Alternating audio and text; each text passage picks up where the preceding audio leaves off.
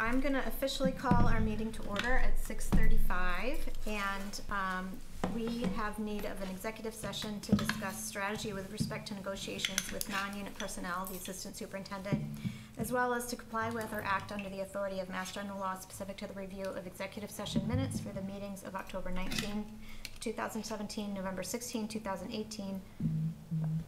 Nope, that's probably 2017, right? Yes. December 18th, 2017, January 1st, 2018, and February 1st, 2018, and we will reconvene in open session. So I just need a motion. So, second. And a second, okay. So a motion by Mr. Graziano, a second by Ms. Kavanaugh. Jen? Yes. Mina? Yes. John? Yes. Nancy? Yes. And I'm a yes. So we will move into executive session and we will return.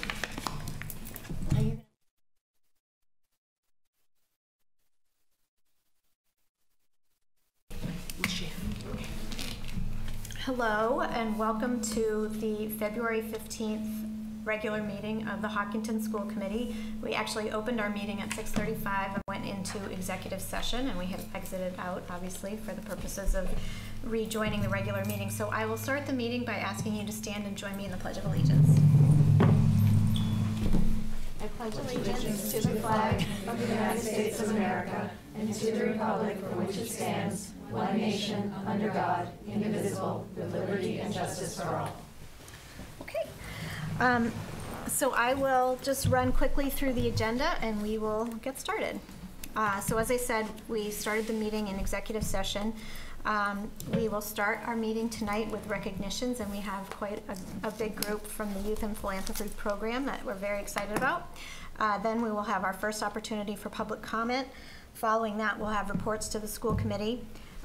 We'll have a student council report, assuming that the kids remember that we're at HCAM, and the superintendent's report, school committee chair report, and then we'll have liaison reports. Under new business, we'll discuss the Business Professional of America Club overnight travel request, the superintendent's retirement notification letter, a request by the superintendent for a medical leave, and an appointment for an acting superintendent.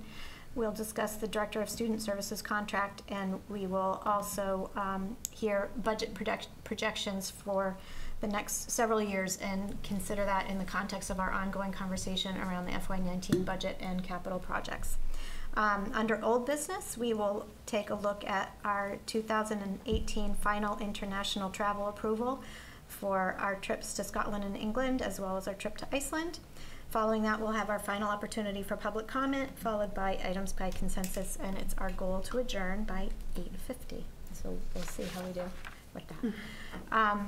So without further ado, we could start off recognitions by, if it's okay with you, I'm going to invite up Renee Quinn from the Foundation for Metro West. And do you want to join her, Kelly? Sure. And Kelly Nolan from the Hopkinton Charitable Trust. So come on up and tell us about the program, and then I know we have some shining stars here that can tell us about their experience. I was not expecting to speak. Oh, pressure. We're gonna surprise. Have the kids just take it away. Again, my name is Renee Quinn. I'm with the Foundation for Metro West. And I'm Kelly Nolan. I'm a consultant to the Hopkinton Country Club Charitable Foundation. Yeah, so just to give you a little bit of a quick synopsis of what, YIP is. YIP has been around for approximately 20 years. Well, actually more than 20 years this year. We're approaching our 21st anniversary. And Youth and Philanthropy is a leadership development program that focuses on community philanthropy. And so we're really engaging young people on what it takes to give back and to serve their communities, and whether that's nonprofit related, civic engagement, really just trying to wrap their heads around like what it takes to make our communities the special places that they are. But then to also get kids to start thinking about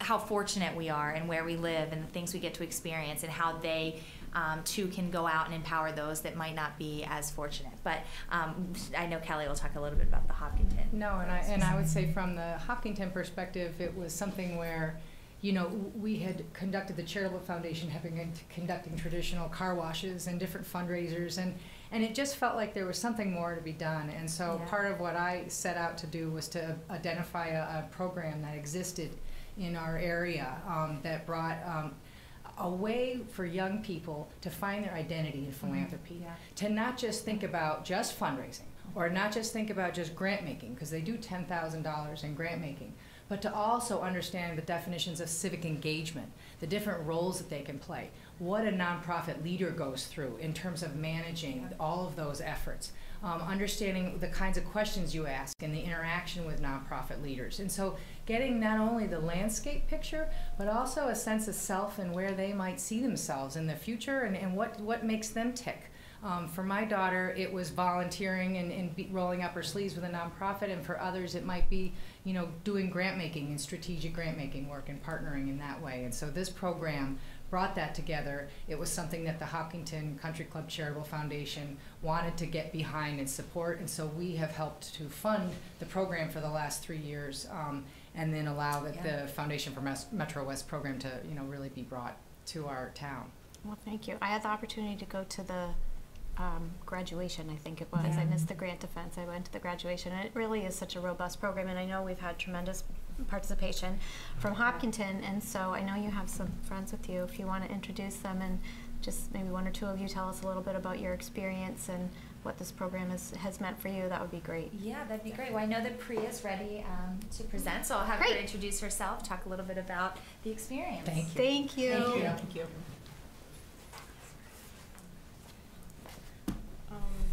Hi. Hi, how are you? Good, how are you? Welcome. My name is Priya Hegde, and I am a junior here at Hopkinton High School, and I was part of our fall youth cohort here in Hopkinton. And I'm just going to talk a little bit about our experience and the 2 organizations that we decided to fund and how we went about doing that. Great. So through YIP, we've learned a lot about how nonprofits work and the services that they are able to bring to our community. And we also got to actually get involved and give back ourselves through both monetary donations and actually getting to go visit some organizations ourselves, which was very cool. So going on these site visits, I think, was one of my personal favorite parts of this experience, because we got to see firsthand how these nonprofits function and how the board members are able to interact and how they actually serve people in our local community. And we were also ourselves able to create a board, make decisions, work together, raise $5,000. Wow. No, raise $1,000, and we donated $5,000 to each of these 2 organizations. And it felt really good overall. So the actual organizations that we decided to fund, one of them was Jeff's Place, who are located in Framingham, but they're open to basically anybody in the Metro West community. And they have essentially created a bi-monthly program where they offer grief counseling to local youth. And obviously grief and loss is something that is very experienced in our community. And I didn't realize this until actually interacting with this organization. So that was something that I thought was very interesting. And what this program does is foster healthy grief for local youth. And it's really important because obviously these kids are going to grow up and live their lives, and they could be extremely affected if they don't learn how to grieve the right way. Mm-hmm. So that was one of the organizations that we donated $5,000 to. And the other one was Hope and Comfort, and they are based in Newton but serve the Metro West community as a whole, again, by giving personal hygiene products to youth who are unable to access them themselves. And we immediately resonated with this need for personal hygiene because we realized that it really is an everyday must, and people's self-confidence may suffer without it. And we also identified with health in general as a priority because it can impact performance in school. And obviously, since we're in high school, we realize that it can be difficult already without having to worry about personal hygiene. Right. So because funding would go towards the purchase of additional product, we really felt that we could make a difference. And through YIP, we were able to do just that. And it was overall a great experience. Excellent. Thank you. Is Does anybody have questions? I have one question. Yeah. First of all, Priya, very exciting that all of you are doing this. Yeah. And I'm just wondering, both the organization that you talked about, they seem to be doing something so unique. Yeah. And so what was that process? How did you decide on these two organizations? Can you share a little bit about that? Did you have other organizations that you were considering?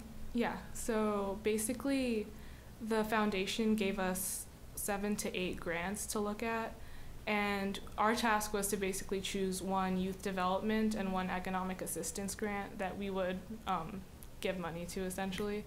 And as a group, we first went around, we all read through the grants and we decided which ones we liked more, which ones we didn't, and we kind of talked it out that way to see if we were all on the same page.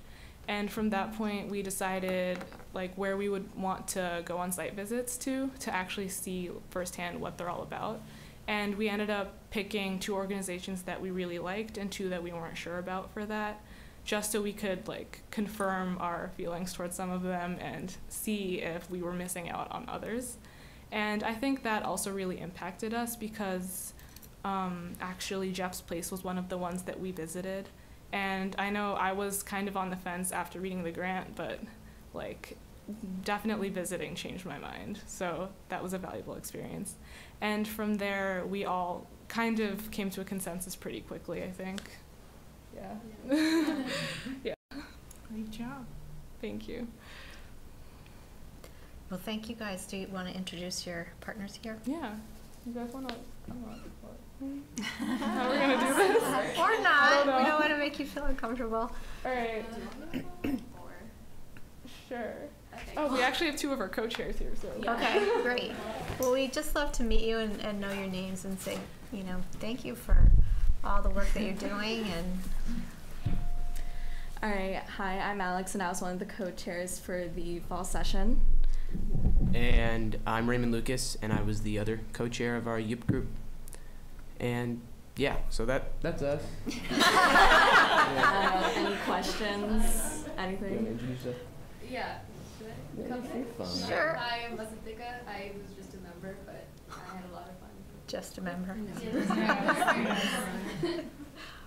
I'm Justin Armando. I was the treasurer for the group. Excellent. Hi, Justin. I'm Nick Skiba, and I was also just a member. Okay. I'm just a member too. So I feel like we're all just members of We've all got our spot. That's right. We're all just members of a different kind of a nonprofit sitting up here, right? Right. But I also know it's competitive to get into the Youth and Philanthropy group. Yeah, there was an application So there's process. not just a member. You That's guys have right. done tremendous work and worked hard even to get in. So Yeah, it's a lot congratulations. of work. Well, and thank you both too for helping. I mean, it's so great to give just concrete, real world experience to the next generation of philanthropists.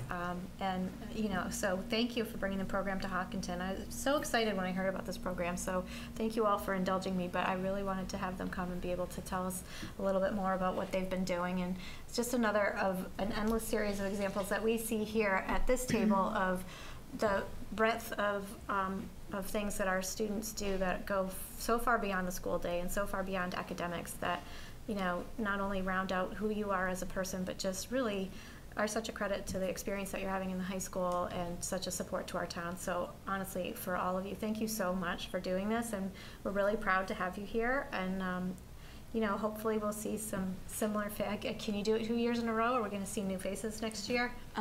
What you can do after Youth and Philanthropy is to apply to become part of the new junior board they have. Oh, awesome. So that's another way you can stay connected with the Foundation of Metro West.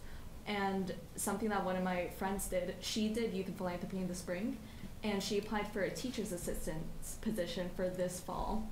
So she was able to do that. You can only do Youth Philanthropy once, like I said, but there's so many other things you could do within the foundation, so it never really ends after YIP. Excellent. Well, thank you all very much. And I know it's only one more day for vacation, but you're welcome to stay tonight. But I'm sure you have some studying to do for tomorrow, so you're welcome to stay, but don't feel like you have to. And thank you so much for coming. Thank you so much to all of you. Great. Thank you. Thank you. Congratulations. Yeah. So next is our first opportunity for public comment, and unless any of our Youth and Philanthropy students have something on their mind, I don't think we have anybody here for public comment. So nor do we have anybody here for student council. So next up is the superintendent's report. Are you ready? Thank you. Yes? Thank you. So I'm actually uncharacteristically going to read my report tonight because it really focuses on the tragic events in Florida. And dear Hopkinton families and educators, the entire country is once again in shock as we react to another deadly school shooting.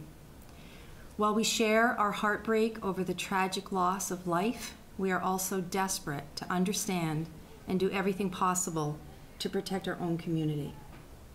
In the coming days, I will work with our community leaders to provide information on the safety measures currently in place in our schools and to identify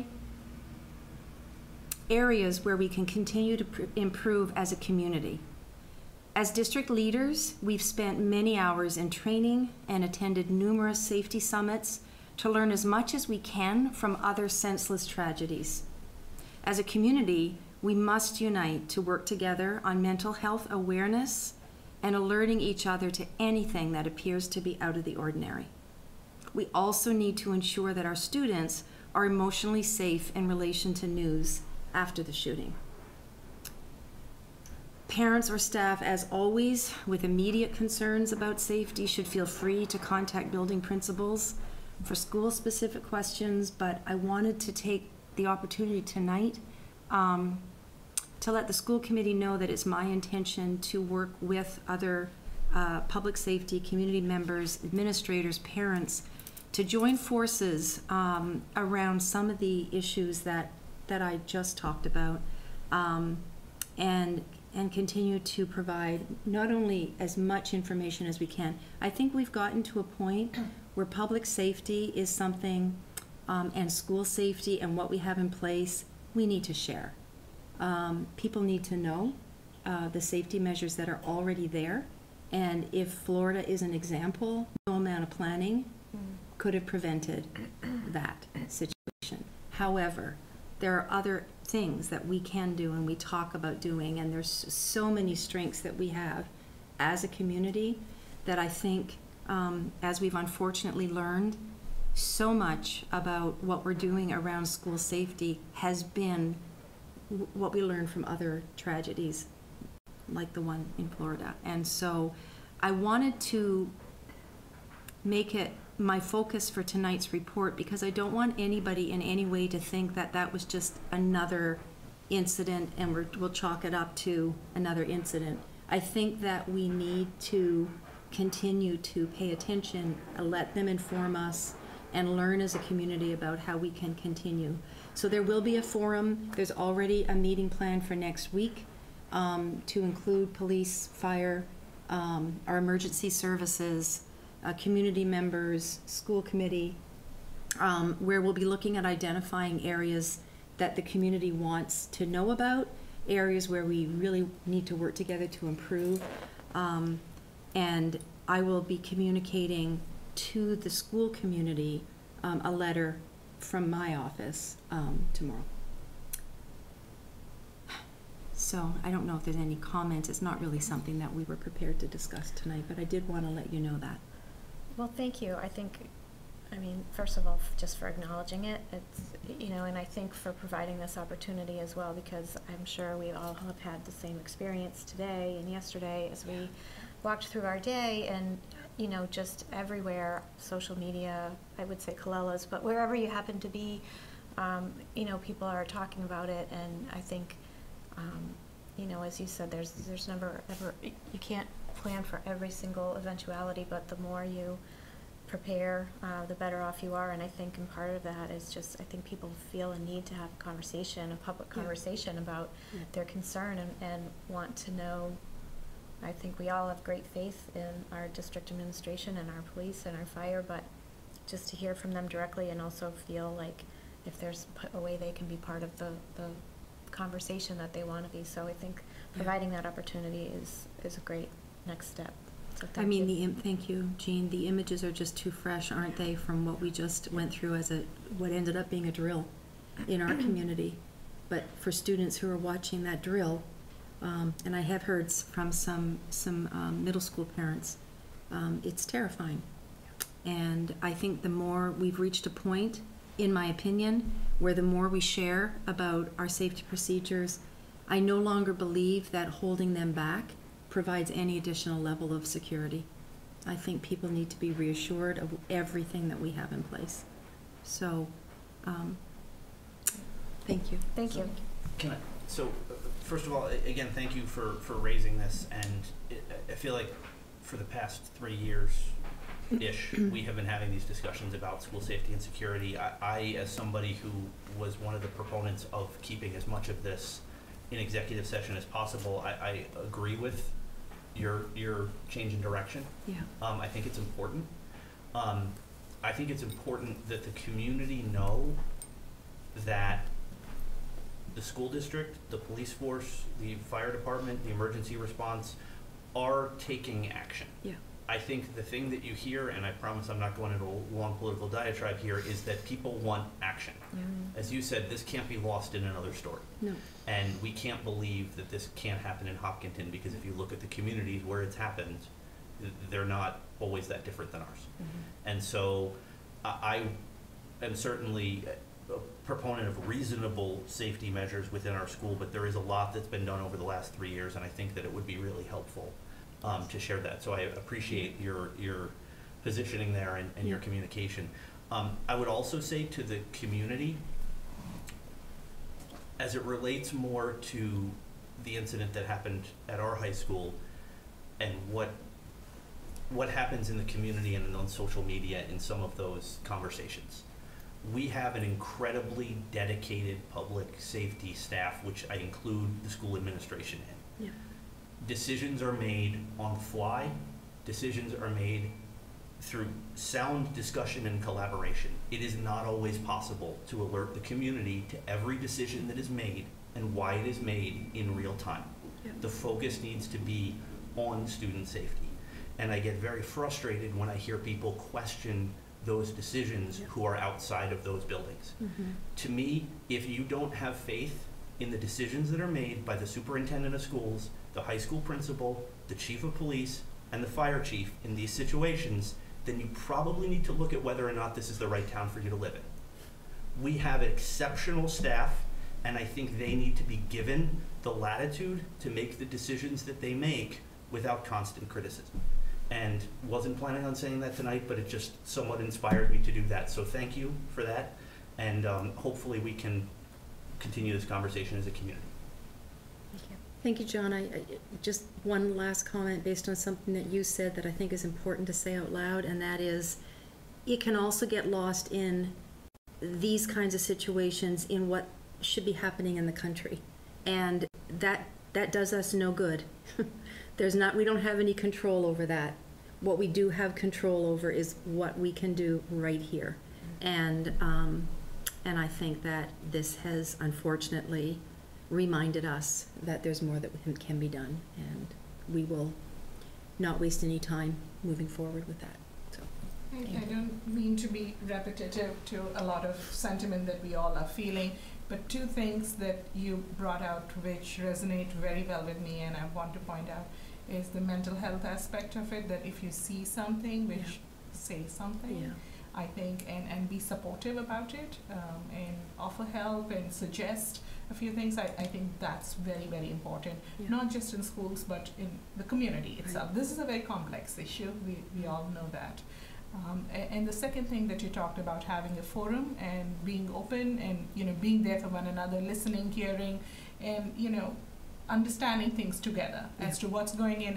If someone has an anxiety about something, that's real. That's their anxiety.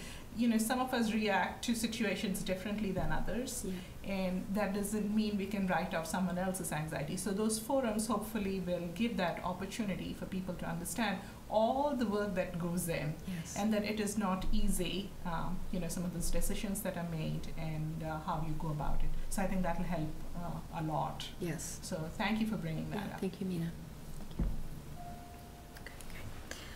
Okay. Do you have more to report? All I want to say is that next week is February vacation for our students and our teachers. And it's always kind of that point in the year. It feels like a turning point where winter is over and we cross our fingers that there won't be any more snow days, Dr. Kavanaugh. And but it does almost, it feels like spring is around the corner, and there seems to be a lift whenever we get back from February vacation, this positive energy. It's just, it is a really nice turning point in the year, always. And we let all the flu germs We out. do. Exactly. We do. Disinfect that place. Yeah. Okay. So for the school committee chair report, first I'll just update you that I have approved for payment the accounts payable warrants 18-052, 18-053, 18-054, and 18-055. All warrants have been included in your packet. I also have approved for payment the payroll warrant S18016, and all warrants have been included in your packet. In addition to that, I will share with you that I received a couple of emails to the school committee this week. One was a series of suggestions for should we need to make further reductions to the budget, suggested areas that we could look at. So I forwarded that to Dr. McLeod and Ms. Rothermick for them to review as part of our ongoing work with the FY19 budget. And in addition, I wanted to make sure that you all had received the letter, or were made aware of the letter that a number of our local legislators, including Carolyn Dykema, who is the one that sent it to me, have sent to Karen Spilka and Jeffrey Sanchez, who are the chair of Ways and Means, requesting a supplemental circuit breaker funding for FY19 to bring the circuit breaker funding back up to the 75%. So I don't know, you I'm sure both know better than I do the timing of how these processes work and whether or not we're going to have any answer to that in time to impact the budget discussions that we're having with the Board of Selectmen. But I did want to just make you aware of that. Did you guys all get this? If not, I'll forward it to you from Carolyn Dykema's office. So I'll forward it to you, and I just mostly wanted to say, you know, as always, our local legislators are absolutely tremendous advocates for us. So that jumped out to me as a perfect example of them being proactive. That's based on conversations. Nancy and I cornered her in a parking lot not long ago, and started by innocently chatting and asking about her kids, and went right into how critical a need we have for supplemental circuit breaker funding. So, and I know we're not the only ones, and I just really wanted to say that they really are very, very responsive and advocate strongly on our behalf. So I thought that was outstanding. And then I also did receive another email just as I was walking into the meeting that was related to one of our later new business items about Dr. Zaleski's contract. So I'll just wait until we get to that point to fill you in on that. So that is all I have for my report. And we can start with liaison reports if anybody has. Do you have anything? Sure, I'll start. Yeah. We had an elementary school building committee meeting on the 12th, so whatever that was, Monday, I think. And the new building is now 86% complete, which is a pretty cool number to hear. They are. And the list of things that are ongoing is long, so I won't bore you with that, but the fact that it's 86% complete, this is the home stretch. There's a few concerns going on with the tiling going on in the building, but the contractor is a little behind schedule with it, but that's probably the biggest concern that was brought up in the meeting, and they're still ahead of schedule. So even though that could potentially slow things down a little bit, they're still ahead of schedule. So the concern is, at least at this point, not dire. And then there was the conversation began, just started, concerning the ribbon cutting and the farewell to center school. So it's the home stretch for the marathon school completion, which is pretty exciting. So that's just sort of a gloss over, but yeah, there's a lot going on over there. That's very cool. Yeah. Thank you. I just have a small update on a conversation that I had with Ashok about the school website. We started brainstorming. We will be bringing something back to the school committee's review next month. But it was about, some of the changes that we want to see at the school website, and knowing the constraints that we have. We don't have a dedicated webmaster, but Ashok was still willing to work with what he has at the moment. So like I said, I think Ashok will bring it back next month. Nothing. And we had a legislative breakfast that Jean also participated in. Yeah, that was great. And Dr. Kavanaugh. She was introduced there as the superintendent to be. It was sponsored by Tech. That was very exciting to be with all the legislators and some of the superintendents, some of the issues that came up, and that was a great forum, like how you talked about earlier, Jean, voicing about the need for the circuit breaker to be stronger. And so I think that was a great experience for me personally, but just to be able to get that opportunity to be with everyone. Great. We got to meet the new mayor of Framingham. That was very inspiring. That's right. That was really, it was exciting to listen to her speak too. Yes. Do you have anything, John? Nope. So I actually do. I had the opportunity to have a conversation with some CPAC leadership, and they had some concerns and questions they wanted to share regarding the Director of Student Services contract, and questions. As the process goes, that goes through the superintendent, and I think that what I would like to do when we get to that agenda item is to request that we postpone the discussion of that and the vote on that until March 1st to allow that feedback to make its way through the superintendent's office. I don't know if that's procedurally how we wait to that, but that would be my recommendation, because I know you have not had an opportunity to hear that. No, So I had not heard anything from any parent directly about concerns about Dr. Zaleski for the past 3 years, actually, Nancy. So it's about the contract and the extension of it. I understand, but I think, yes, thank you for directing it to where it needs to be. And I would look to Jean to make that recommendation, but I certainly would be willing to consider. Yeah, all right, well, why don't we can talk about that when we get to that agenda item, but I think that that's a good suggestion or a good strategy approach. So I have a couple of liaison reports. We just ongoing work is happening on the turf fields. The bids should be coming in, I think tomorrow is the bid on the what's the name of the separate bid that we're doing with the turf? Yeah, the NJTPA. The public bid part, and then well, I mean, they're all public bids, but the ones that we go through are through the collaborative. For the infill. Yeah, thank you. Shotgun.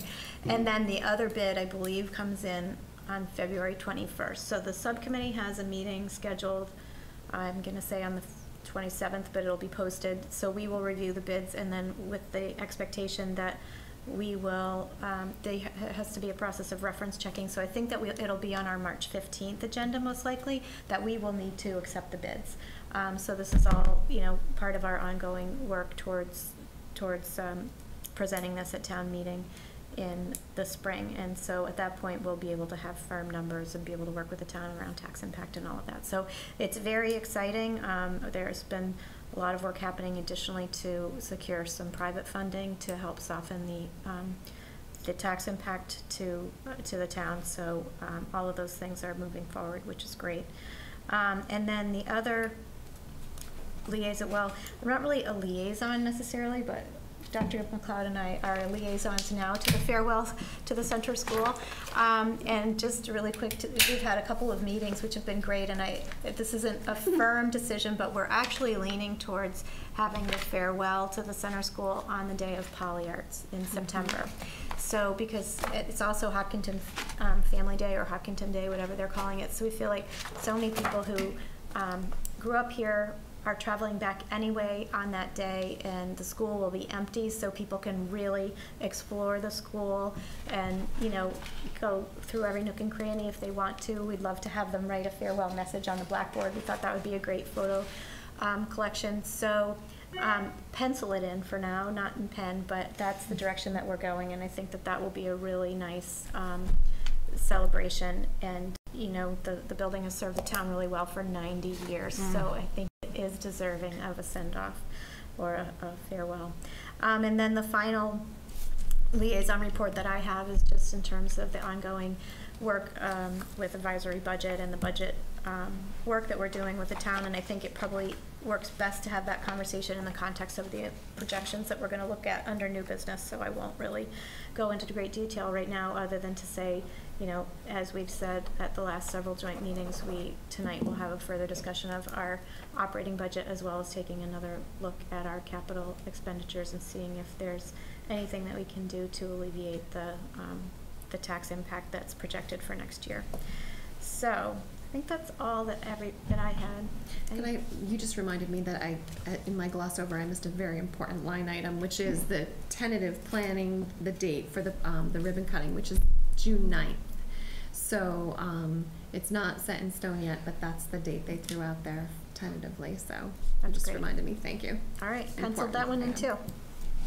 Very good. Okay, any other thoughts before we move on? Okay, so the under new business we have the Business Professionals of America Club overnight travel request. Dr. McLeod. Yes, thank you. This is a final approval, something that you have seen the initial approval. It comes back to school committee because it does involve overnight travel, but this one is very nearby, taking place in Framingham. It is something that they participated in last year. Which is why Mr. Scott is not here tonight, although he was very happy to be.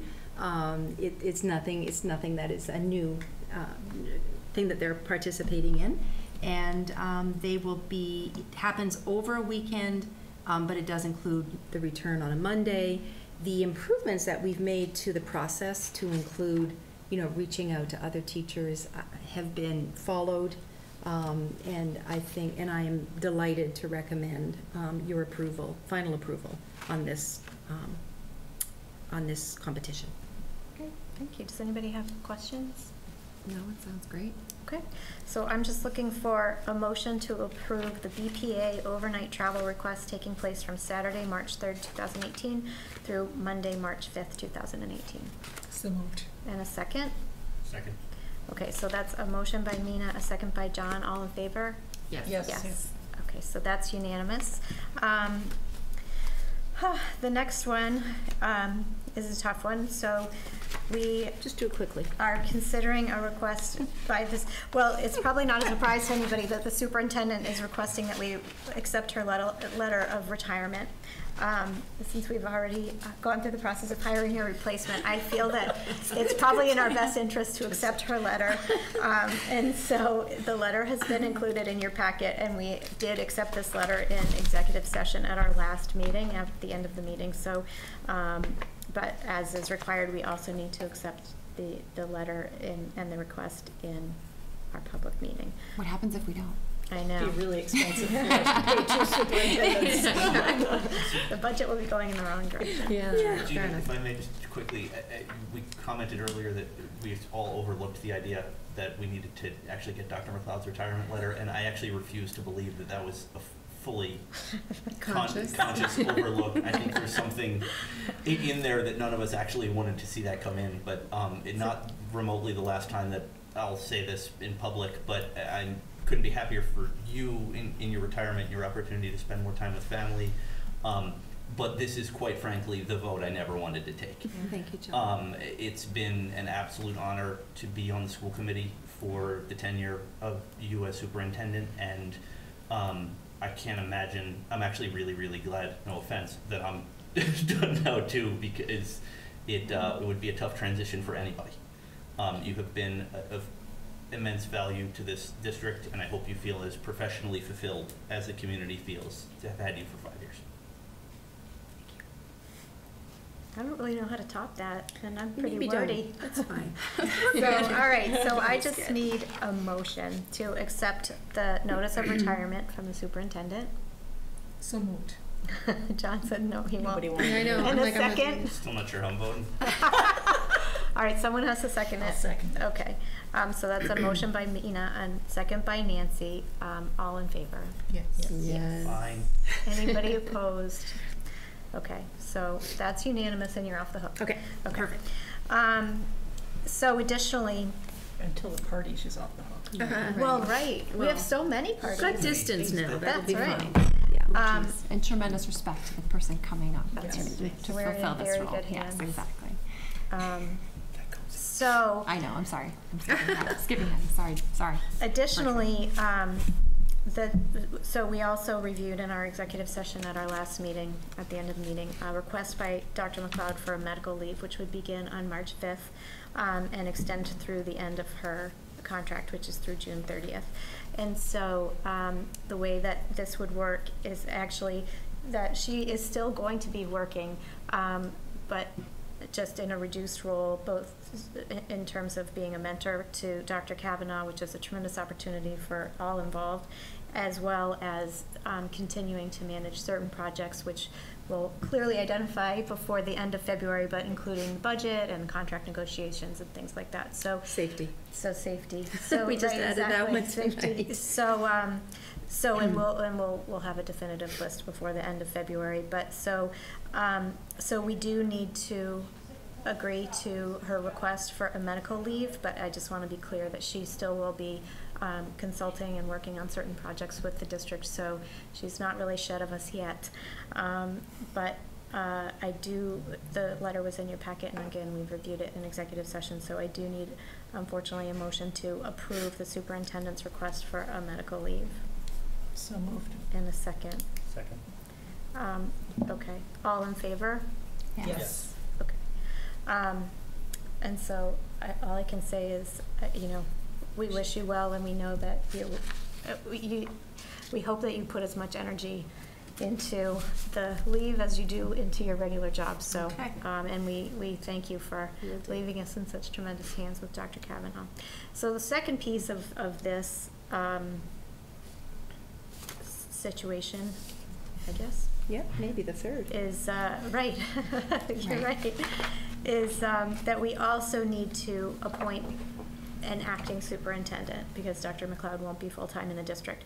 So, fortunately for us, we have an incoming superintendent who is willing to do a job and a half / job and 3/4, whatever it ends up to be, for the period of March 5th through June 30th, 2018, and then she will begin her full-time role as a superintendent in July. So we have to we have to vote to appoint Dr. Kavanaugh as the acting superintendent. We did review the addendum to her contract in executive session, so we'll need to approve that and just authorize the chair to sign that. So does anyone have any questions about that? Okay, so I just need a motion to appoint Dr. Kavanaugh as the acting superintendent. So I'll make the motion, but I also would be remiss. I'm talking a lot tonight. Yeah. We didn't publicly thank you for your willingness to step up. As Mrs. Birchman said, I mean, I think you already have 1.5 jobs, so this is adding more on top of that. So it's a great service to the community, and we really appreciate it. My pleasure, thank you. So And a second? Second. Okay. And all in favor? Yes. Yes. Any opposed? Okay. So that is our motion to appoint. I also need a motion to approve Addendum A, acting superintendent appointment to Dr. Kavanaugh's contract of employment. So moved. Okay, so I'm going to give that one to Nancy in a second. Mina. To Nina. Yes. All in favor? Yes. Yes. Yes. Anybody opposed? Okay, and then that was to approve the contract, and then I just need a motion to authorize the chair to sign on behalf of the committee. So moved. Okay, in a second? I'll second that one. Thanks. It was your turn. I know, it's fine. I felt like we did jump. Yes. All in favor? Yes. Yes. Yes. Okay, so thank you very much, and Dr. Kavanaugh, I will do that with you before we leave tonight, so we can give that to our HR director. Okay, so the next item on our agenda is the Director of Student Services contract, and so this is the one, Nancy, that you were requesting that we consider just postponing until our March 1st meeting. I know, as I said, as I was walking into the meeting, I did receive an email that I haven't had a chance to really read, and I will certainly forward it to Dr.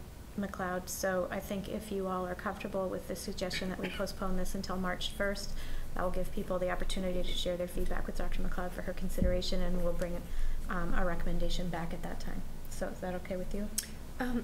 The only, if I may just add that I think it would be fitting to not only bring a recommendation, but also a report that I would clearly clear with Dr. Zaleski and Dr. Kavanaugh around her performance, which is not something typically done, but I think given that I've been asked to do this and consider some additional information, I think the school committee also should get a full picture in terms of the contributions that Dr. Zaleski has made to the district and that have gone into my recommendation around her contract.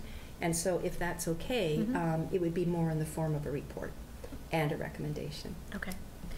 Yeah. So, and just to be clear, so this is one of the contracts that, although we do approve the contract, it's at the recommendation of the superintendent, and this is not a person that we evaluate directly. That's only the superintendent that has that pleasure. Okay, so we will postpone that one. Our next item is our budget projections. However, I know Mr. Manning is planning to come. Okay. So we only have one item under old business. If it's okay with you, why don't we take that item? And sure. We're still like a half an hour ahead, so I don't know. I don't want to take a half an hour to talk about the final travel approval, but we can at least give them a few extra minutes. So if that's okay, we'll jump ahead, Dr. McLeod, to old business A. And unfortunately, I cannot drag this out at all, Jean, I know, it's kind of like it's your 30 final seconds. approval stamp, kind of. These are both international trips.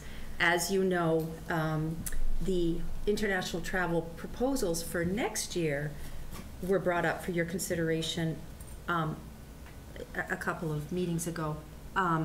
This one went through that, these two trips went through that process a year ago, which then allows the organizers to find out if there's interest for the trip, to gather more information.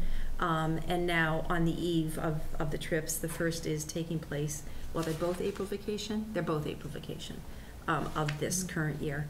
One to Iceland and one to Scotland and England. I would recommend that you take them up separately for consideration. But certainly, I think as we have discussed in the past, these opportunities for students are wonderful.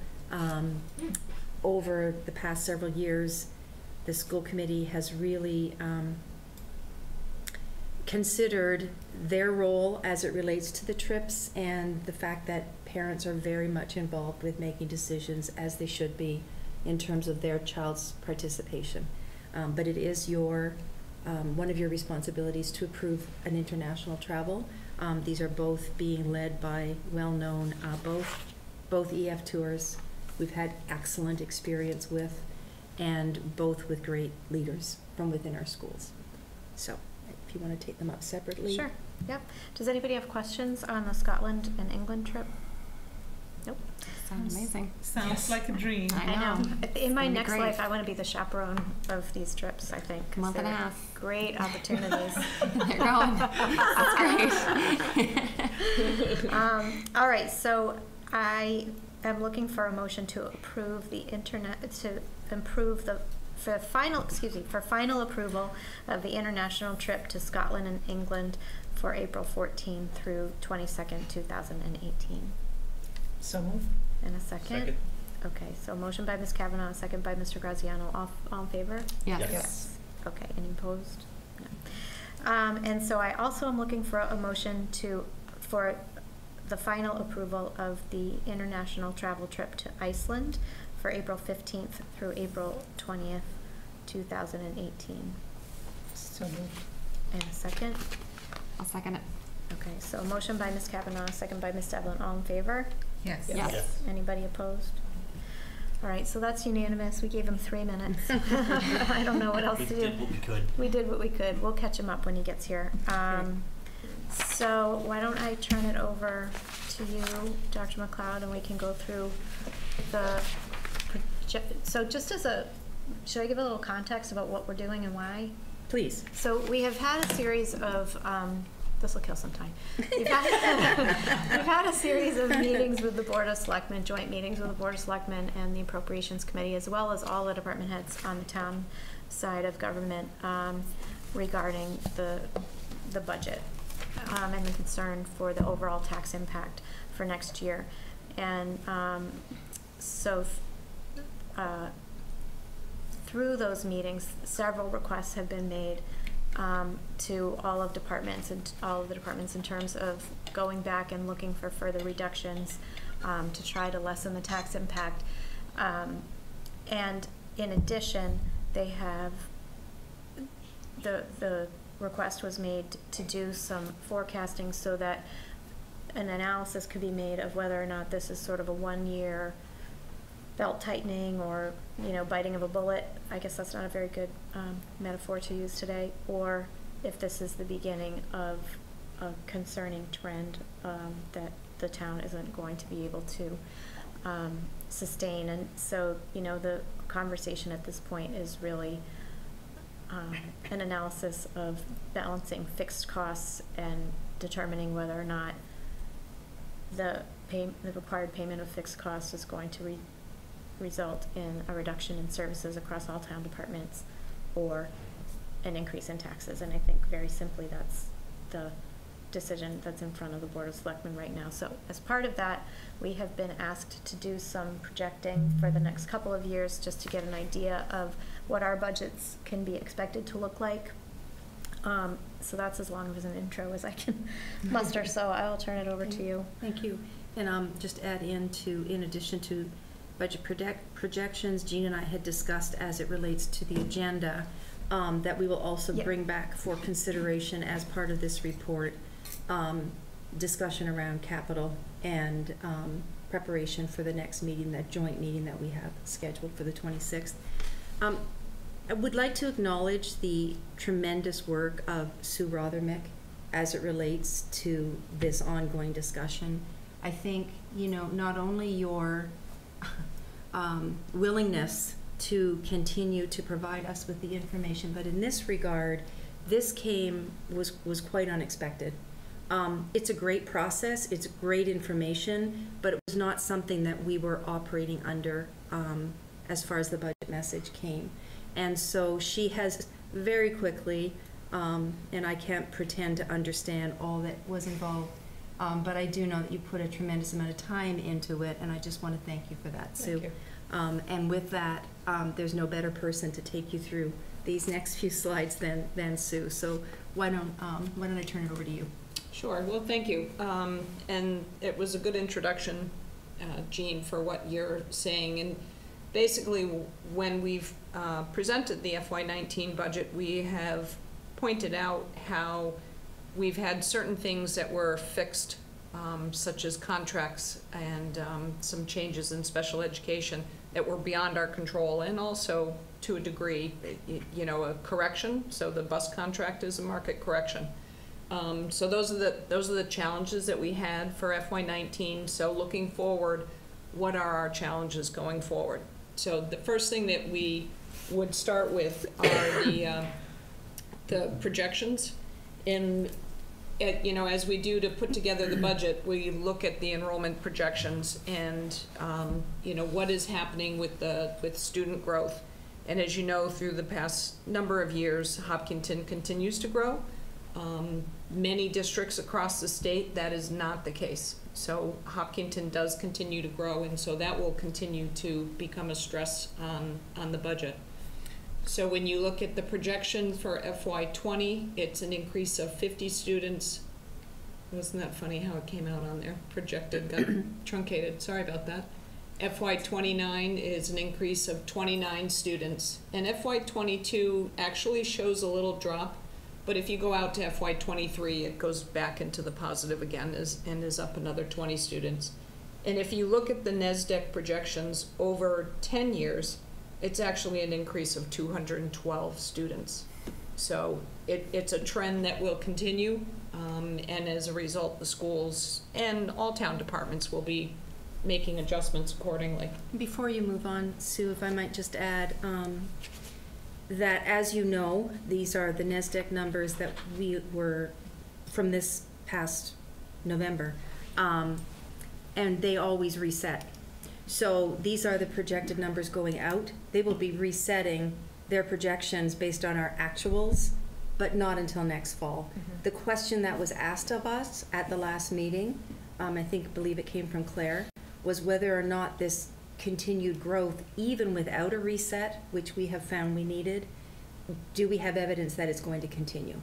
So even from a really high perspective looking down, there is sufficient evidence. And when Sue did this work, it really is looking at it globally, K-12, because as you know, when we have the ins and outs of, it's not as simple as saying, okay, we're going to need 2 more at the elementary level. This is a district-wide look, because you know that we would have associated reductions as well to take care of, for example, what looks like a projected change or reduction. We're not seeing that across the board. We're certainly not seeing it at the elementary level. And so those changes happen. This is really looking at it really globally, K-12 over time, to give this idea that yes, we have evidence, and the evidence that's in front of us every day with ongoing enrollments and registrations, that we will be continuing to grow for the foreseeable future. And Ms. Roth, just one question on the slide. So the FY19, the change, would you happen to remember what that is? From 18 to 19? Yes.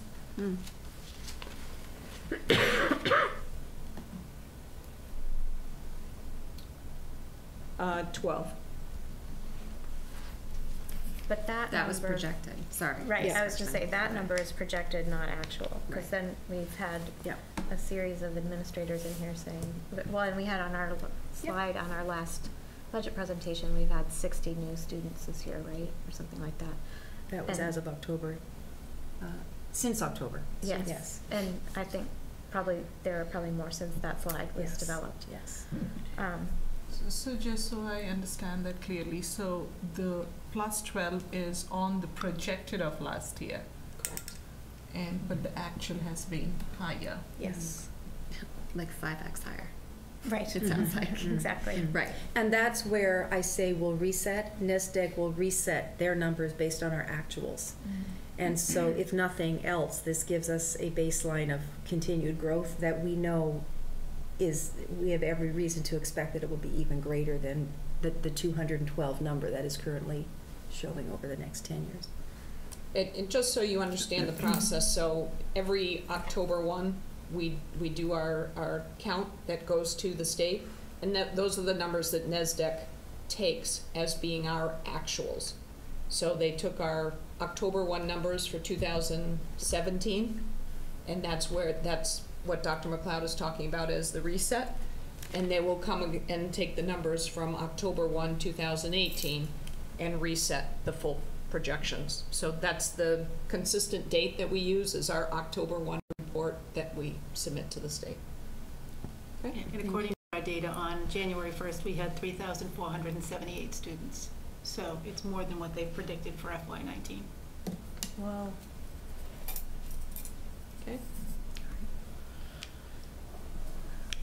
Whoop. So just looking at the assumptions, so again, this is, district-wide, 40,000-foot level. So the enrollment change of 50 students, looking at that from an FTE standpoint, using the assumption of 1 staff for every 20 students, you're looking at 2.5 FTEs. The other piece that comes into play is a bus.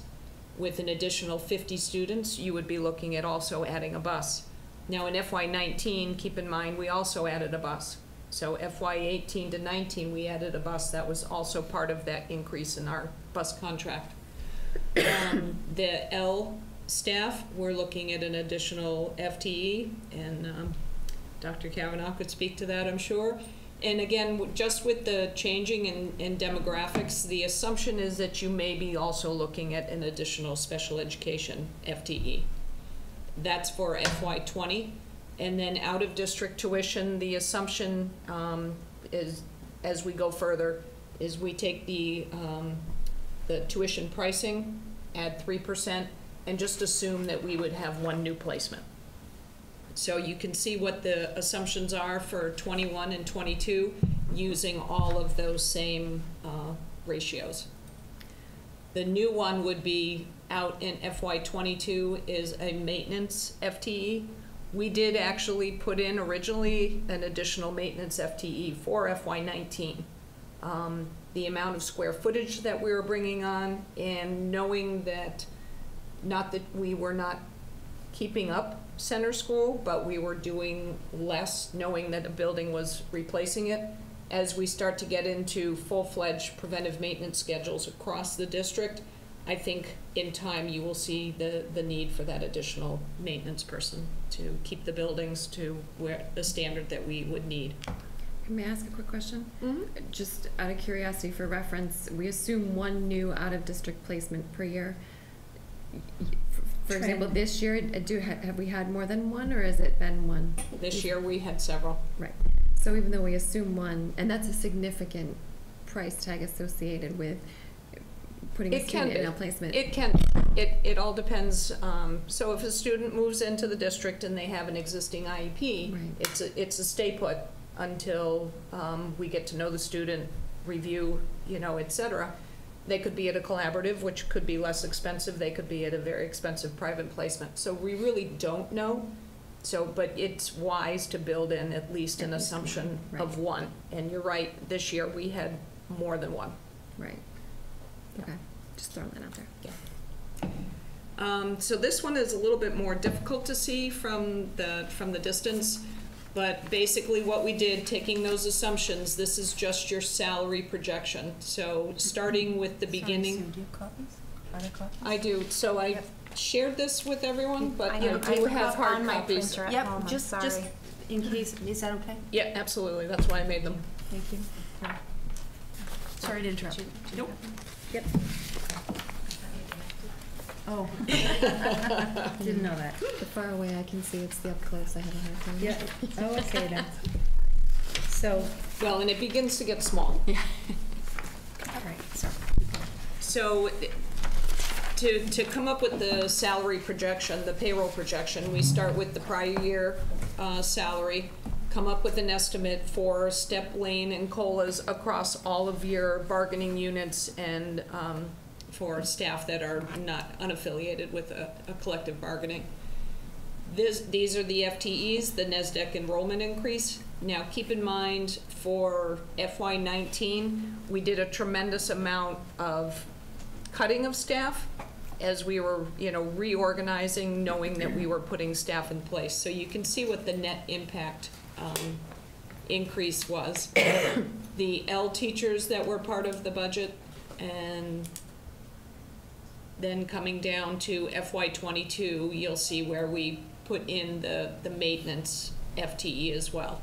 So you can see from a salary perspective, the FY19 increase for salary is 4.4, FY20 4.5, FY21 4.3, and FY22 is 3.6. So it starts to drop off a little in 22 if we do not continue the trend of having to add an L and a special education teacher. From an expense perspective, again, the projection, taking prior year, adding in that special education, the 3% tuition and 1 additional.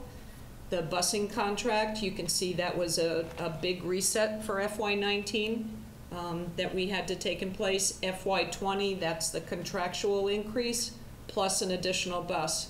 And then you start to see in 21 and 22, if we're not adding a bus, the change in that contract is much easier to fit within the confines of the budget.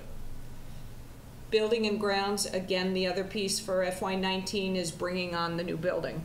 So the increase in utilities for Marathon, again, for 30,000 additional square feet, that's coming from the engineering that was part of the estimate of bringing on the new building. Then in FY20, we will be negotiating or going out to bid for a new gas contract.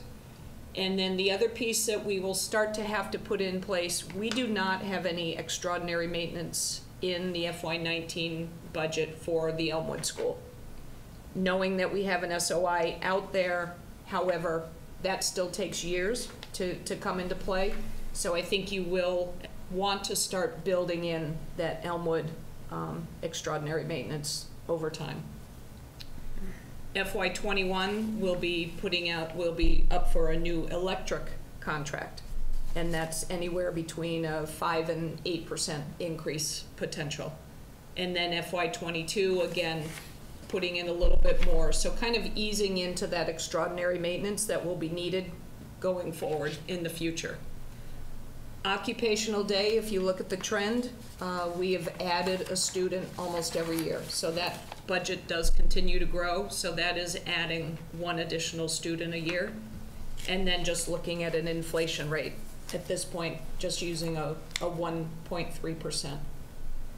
So you can see what's happened with our expenses. In FY20, they're still substantial. It's a 5.6% increase. But then when you get out to FY22, it's actually less than a 1%. And that becomes a function of just changes in special education.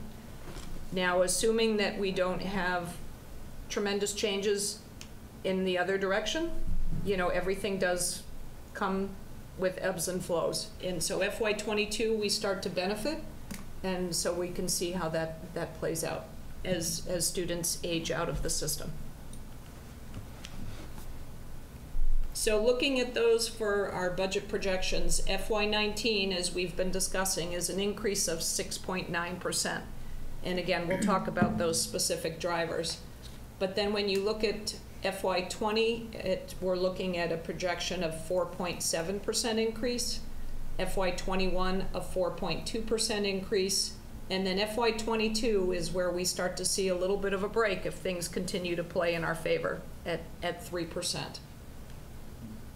Any questions on any of the assumptions that we've used so far? This is great so far. So just a reminder, when you look at per pupil expenditures and using the DESE, what is on the DESE website, the most current per pupil expenditures is still 2016 right now. So you can see where the state average is at 15,544, and you can see where Hopkinton falls, which is below the state average.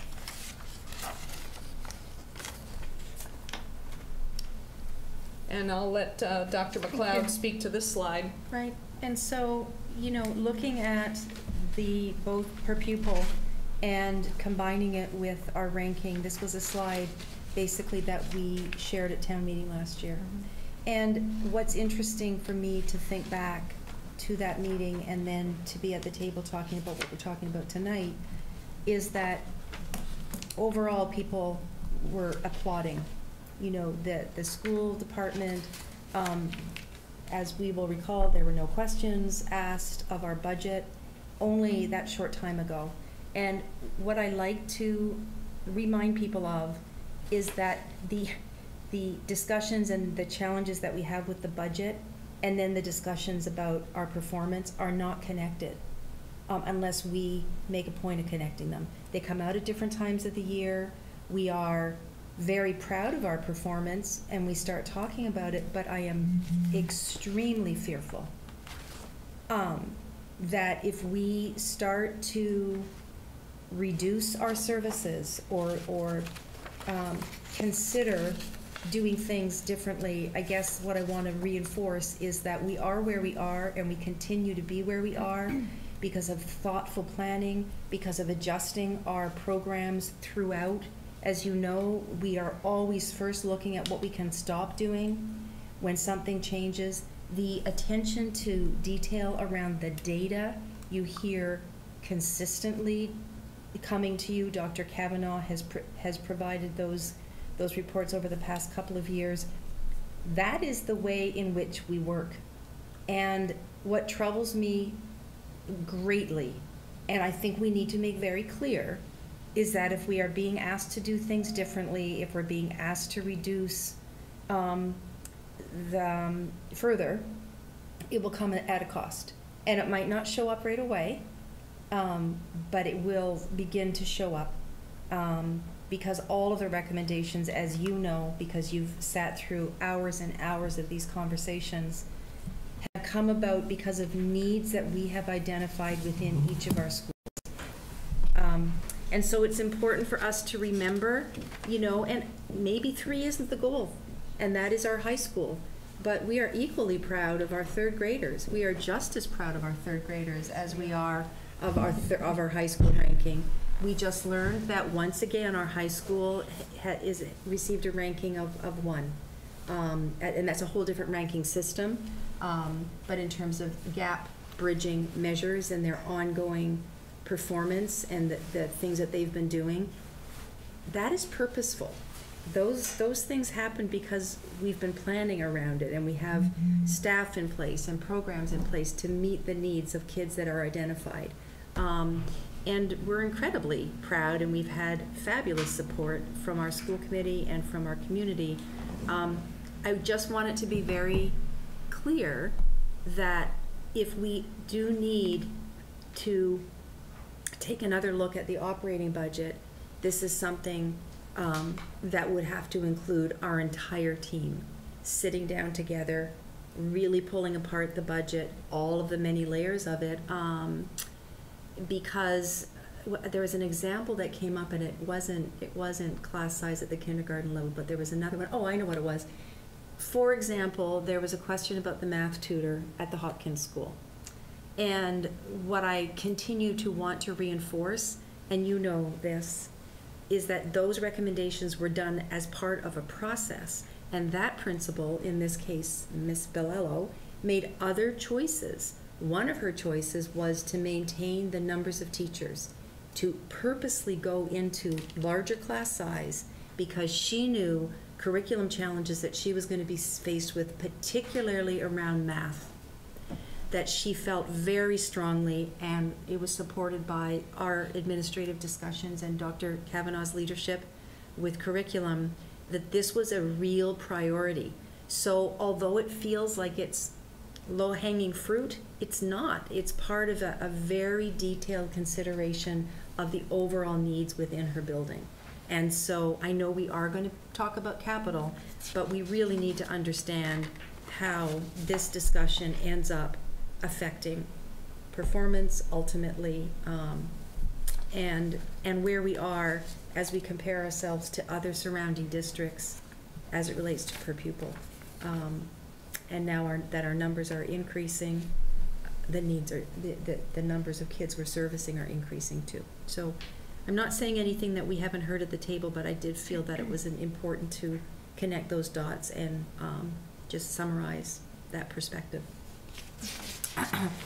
The rest of it is really here for us to refer back to. None of it is new, but as we, I don't know, Jean, if you want to first discuss this part of the projections and then go to capital? Yeah. Okay. And so I will just welcome Mr. Manning, who we were so far ahead of schedule. We did everything else, I'm sorry, but we did start a little bit early. So I think Jen gave you a copy of what we just walked through in terms of in terms of the projections. So I know you're a math wizard and you can quickly get up to speed on those, and you know, and I can follow up with you later if you have questions about that. But I don't know if you want to join us. We're gonna now go through, you know, you've been at the joint meetings with us, so we're gonna now go through you know, just the ongoing conversation about the FY19 budget and the capital items. And so I guess, okay, so let's first see if there are questions on the projections, and then I'll give sort of a recap of where we are, and then we'll go into the FY19, or what the request has been from the Board of Selectmen. So that seems like the smartest way to do it. Okay, so does anybody have questions about the forecasting we just did? Do you have, you look like Jen, do you have a No, question? go ahead. So first, I'm super excited to see this. You know, projection out looks like a lot of thought has gone in. You know, you've added all of this detail, you know, looked at the projections, you know, the growth, and some of these details around the buildings and grounds. I would think a lot of thought has gone in. So it's helpful to see that detail. So great job on that front. both to you and the rest of the folks who worked on putting this together. So I have two questions for you. One is on the inflation, the 1.3%. Can you speak to, what's the basis for that? I mean, it is to a degree somewhat random, but if you look at some of the inflation rate over the past couple of years, it's been fairly low. Okay. Okay. And the other question, what was my other question? Oh, I'm having one of those moments. So we can come back to you if you think of it. Is that okay? That sounds good. All right, John, did you have questions? So first of all, this is tremendous work. Thank you for doing this. I know this isn't easy, but the level of detail in the assumptions I think is extremely important for not as much this audience, but other audiences that we'll be meeting with to show that there is some real meat behind these numbers.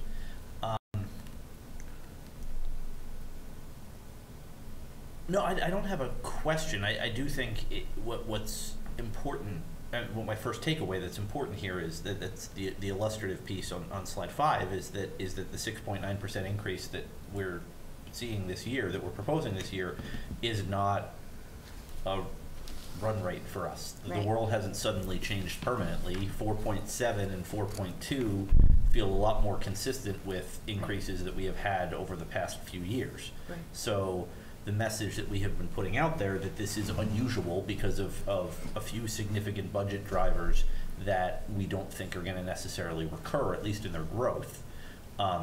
This does an excellent job of illustrating that, which I think, based on the meeting we had earlier today, is going to be a very important part of the discussion. Yeah. So thank you. I remembered my other question, if I may. So I was just wondering if projections of this nature were done in the past, and could this be a living document going forward? I mean, clearly, we don't know what will happen in 2022. Right. I mean, even with this year, we know how many changes have happened, and the fact that we talked about, if we have kids with out of district placement or a more ELL population, if you will, that's going to change a lot here. So I'm just wondering if there is any way to institutionalize this document in some shape or form. And, as things change, we have some kind of tracking to say, we did think that this would be, and for FY20, we were thinking at this day 4.7, but here are some of the changes that have happened. That's the reason why. Because I would absolutely expect these numbers to fluctuate. This is your absolutely. best. So, a projection is a projection at a point in time. Right. A budget that we develop in the fall is a budget based on assumptions at a point in time. So everything does evolve and change as you get closer to, the opening day of school, if you will. Right. So it does need to be adjusted, and it does need to be a living document, so that each time you do a new budget, you're extending out your new budget projections. Right. Absolutely. So you do think that we could keep this as a living document going forward? Absolutely. That would be great. I would say from my experience with budgeting in this town overall, and Mr. Manning could probably back me up here, I think it would be good to keep this a living document, because this document right here is an artifact. So when we start talking about the FY20, right. If we come in with a 5, then it's going to be the question of, I thought we were projecting at 4.7. What happened? So I think it's going to be important to have that progression for people who are not as close to the budget. Mm-hmm. Yeah. If I may, I do agree with that, what Mr. Graziano was saying, and that, the town does this, when we do our sheets, the town is doing modeling too, trying to go out 5 years. We know what our debt is, we know what a lot of things is, but we also do put assumptions in for the school costs, and we're telling you the numbers that we think it is, and this gives you the opportunity to say, this is our own modeling, and this is where we're at. So there is benefit to you having your own model too, instead of the town telling you, the town side financial plan to tell, this is what we want you to be at.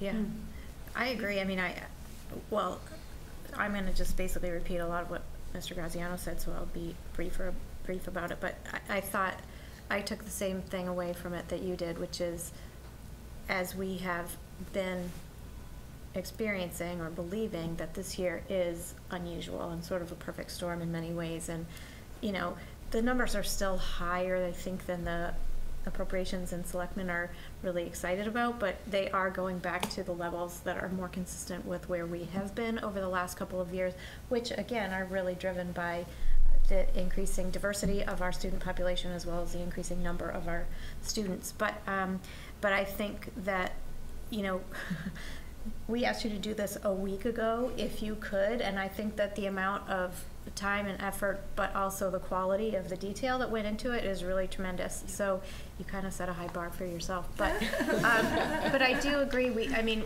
you know, it's a conversation that some of us have been part of for many, many years about doing a better job of exactly this.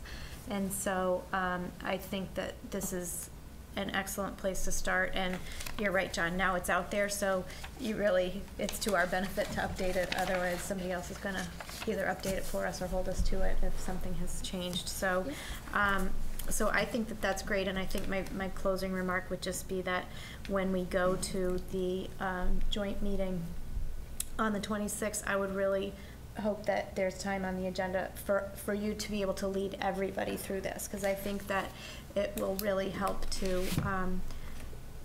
improve everybody's understanding of what's happening on our side of the budget, and we do own, you know, slightly north of 50% of the budget in the town. So we can follow up with Mr. Kamalo, but I would love to see everybody be able to walk through this presentation on Monday, and I know that they're working on something similar from the town side as well. So all that said, any other questions? No, this is great. Okay. Any other thoughts? Okay. So I think what makes sense now, you know, I know the next slide's about the budget and the capital. And so just as a recap, sort of where we are, we've had a series of joint meetings, and, you know, there have been several requests made that in some ways don't contradict each other, but are hard to blend together. You know, and I think that my takeaway from the last joint meeting was that there were several requests and several open questions. One open question is the issue that the town is working to get greater detail on regarding the actual healthcare increases, and they hope to have that number in a couple of weeks, as I understand it, which could make a significant difference in what we're looking at in terms of a budget increase. The other is that the combination of the debt service on the new projects plus existing service on old projects on top of the operating increases that not only the schools are facing, but as I heard it around the table, every town department is feeling pressure of the number of people and the increasing demands that's placing on all of the services in town. And so you hear the selectmen sort of wrestling with a delicate balance between, you know, paying the bill that's coming due for capital investments, but wanting to keep the lights on and provide the services that people require and have come to expect. So they have asked all town departments to go back and take a further look at making some reductions.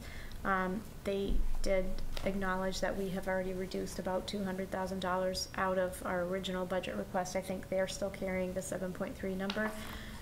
So they asked us to look for an additional $400,000. But they also, or at least some of them, said that they didn't want to see a reduction in staff. And so that's the part where we're struggling a little bit, because we really have already reduced so much in this budget. And as you've said several times, Dr. McLeod and Ms. Rothermick, this really, in many ways, is a fixed cost budget, even though it's a 7% increase, almost. So, so I think, you know, when we had a meeting, we had the opportunity to have a meeting with the town manager this afternoon, and I think my suggestion is going to be the following. We'll go through, you know, I don't believe that there have been any changes that have come to light that you would recommend right now in terms of the operating budget. No. We can go through the capital and see if there's anything, particularly in the pay-as-you-go category, that we could postpone. And although that wouldn't reduce the school district's operating budget, it's possible that that could alleviate some of the stress either in the town operating budget or reduce the debt service, right, John? So could still help the bottom line, even though it didn't necessarily directly reduce our budget.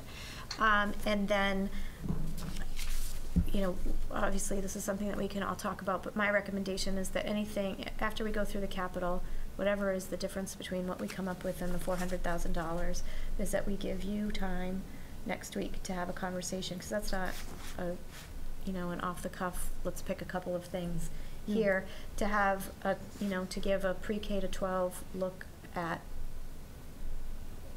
how, if that's where we are and we're, and everyone's going to be instructed that it's necessary this year to reduce services, what is that going to mean to the school district? I don't, and if that is where we are at the joint meeting on Monday, then we can have that conversation at that time, and you can, if that's enough time, you can make that presentation to us, I guess, in the context of the joint meeting. But I don't want to start throwing things out there right now. I think it really creates panic in the community and with the staff, and until we know for sure that that is the directive of the Board of Selectmen to all town departments, I'm hesitant to create that panic, and I don't think that we have enough information. You haven't had the time to make that evaluation, so that's a really long-winded starting point. So that said, I guess we can skip right ahead to the capital projects, which you conveniently put up there for us. Does it help to go through just one by one, or let's start with the pay-as-you-go. Does that make sense? Yeah. Okay. So the first one that I see that's pay-as-you-go is the dishwasher for the cafeteria. So if we were to postpone that, would that add cost in terms of adding back in the cost of the disposable trays, or? No, so this was, so that would not increase costs. Okay. You know, so unlike some of these other capital projects, this was to replace a dishwasher that was pulled out years ago. So nothing would change. It would not affect operation by postponing that decision. Okay. Why don't we how about if we get clarity in that regard on all of them, and then we'll go back and talk about the whole package. Okay. So the campus road master plan study, that is a bond, right? So, and that one, just as a reminder, is really necessary, A, because parents are no longer able to queue on the roads. We need to move all of the traffic onto the campus. But B, provides the opportunity to pave Field 9 and park the buses there, which brings the excise revenue to the town. That's correct. So would that revenue come to the town in FY19? If the parking lot, the way the contract is written, the bus contract, if the parking lot is done, then the vendor is required to register and park their buses within the town of Hopkinton. Once they are registered within Hopkinton, the excise tax comes to Hopkinton. So if this goes forward and the town can calculate what the excise tax is, that is something that they could factor into their operating budget as an increase. That's correct. And sometimes the way you do this is you basically look at that excise tax as being the funding source to pay the debt service on this bond. Okay. So, you know, you can add it as a cash flow, or you can just, you know, so you end up in the same place. Okay. But yes, this would create revenue. Okay. Can I add something to this conversation? So, just a reminder to everybody at last year's town meeting that there were more questions as it related to traffic calming about what was going to happen with the queuing on Hayden Road than there were any other questions about the project in overall, right? We had a solution that was not going to meet with the safety focus of that traffic calming. And in cooperation with DPW and the town manager, we were then basically tasked with coming up with an alternative solution. So this is part of the alternative solution and goes hand in hand with the town's traffic calming project. And so it needs to be, I believe it's really important as we talk about it that we continue to connect it to that as an overall project for the town. And to be clear, this includes the money to pave the parking lot. This is the money to pave the parking lot. All right, because that question came up when we were at the Board of Selectmen on Tuesday night. So the HVAC replacements district-wide, this is a pay-as-you-go article, and this is different than the middle school auditorium air conditioning. So the question was asked of me, which I could not confidently answer, what HVAC this covers, and and then I'll ask you again, if we were to postpone that, is that going to necessitate an increase to our operating budget? So the HVAC district-wide, basically what this article covers, we have 20 exhaust fans that are non-functioning. We have a unit in the Elmwood School that controls the gym that is non-functioning. And we have 2 hot water pumps in Hopkins that are non-functioning. So, district-wide, it covers a lot of different pieces of equipment that have been non-functioning probably for a while. The exhaust fans, basically what that does is you have intake that is bringing in your fresh air to mix with your existing, but we're not now able to exhaust out the interior. So it causes a problem in terms of the balancing when you're both heating or heating the building. You're not going to have areas that are working as well. So what happens if we don't do this? You have to do it eventually. So these are all units that will have to be done. That's not to say that 10 more exhaust fans don't add to that next year. So HVAC district-wide, unfortunately, is a huge area that needs to be addressed. Okay. But I think we're also talking about improving efficiency and the additional cost that comes to not repairing them. We know is significant just in all of our buildings where people are doing what they need to do to stay comfortable. And in many situations, it's reported that it's an uncomfortable learning environment. And so things have been happening, additional heaters brought in when necessary, windows open with the heat blaring, which is then making the heating system work even harder. So all of those things are wasting, really, resources by not addressing and fixing the problem.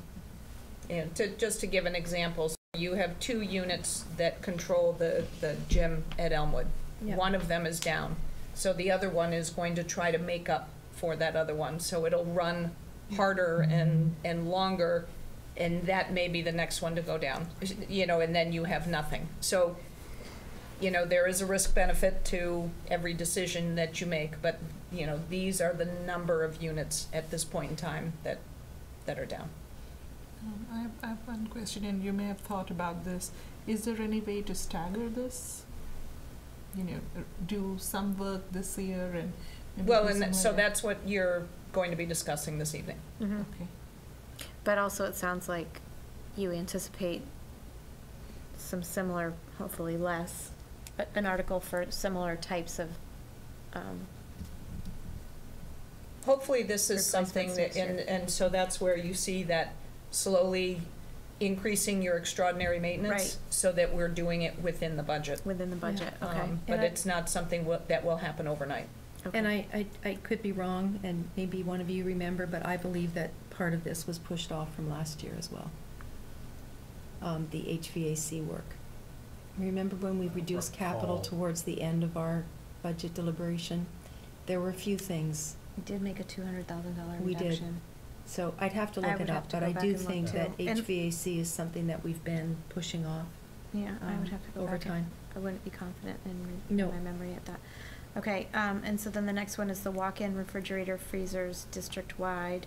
That's also in pay-as-you-go for $20,000. And so, can you remind us about this and let us know if this is something that, or postponed, would it add to our operating budget?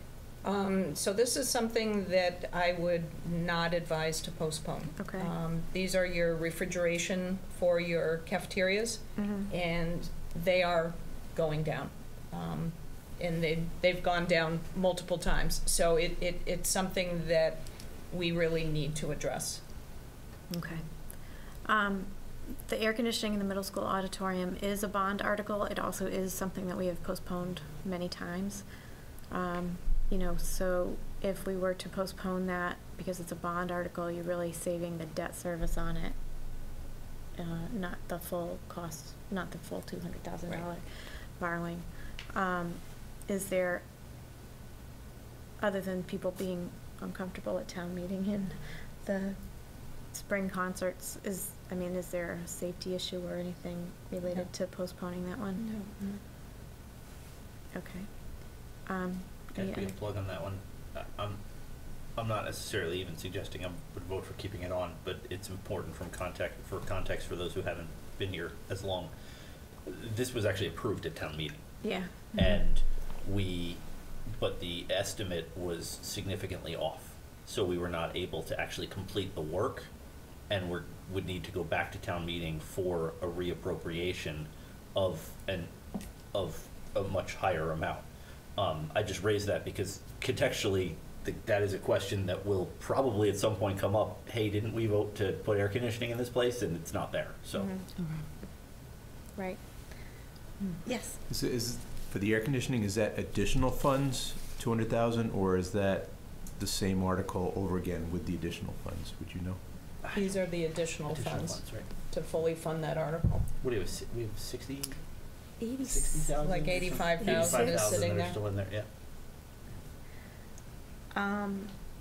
Any other questions on the middle school auditorium? Okay, and so then the security upgrades for the cameras, that is also a bond article. Is all of that related to cameras, the $200,000? Yeah, yes, it is, Jean. Okay. And again, this has been something that was part of a long-range security plan. This has been stretched out over time to reduce and be able to fund smaller amounts of the plan. We do keep pushing it ahead. This one, I want to also put a plug in for, because not only are we talking about security within the buildings, but concerns that have been raised from the public this year, in particular, about security at our parking lots, and some things that have been happening that have required additional police scrutiny, but also some break-ins, and then families not feeling that kids perhaps are not safe when it gets dark. Not that this buys lights, but having the cameras out there is certainly considered part of a security plan, overall security plan. With that said, we could look to do part of it and prioritize the areas that are most. I mean, we've got perimeter types of considerations to our earlier discussion about full disclosure, as well as parking areas. We could prioritize. But then to your comment about it being a bond-funded article, I don't know if that at all contributes to what we're being asked to do. Right. I mean, so it would only be the debt service on it, right, Mike? So, yeah. And probably not even. And honestly, not next year. I don't see how we can.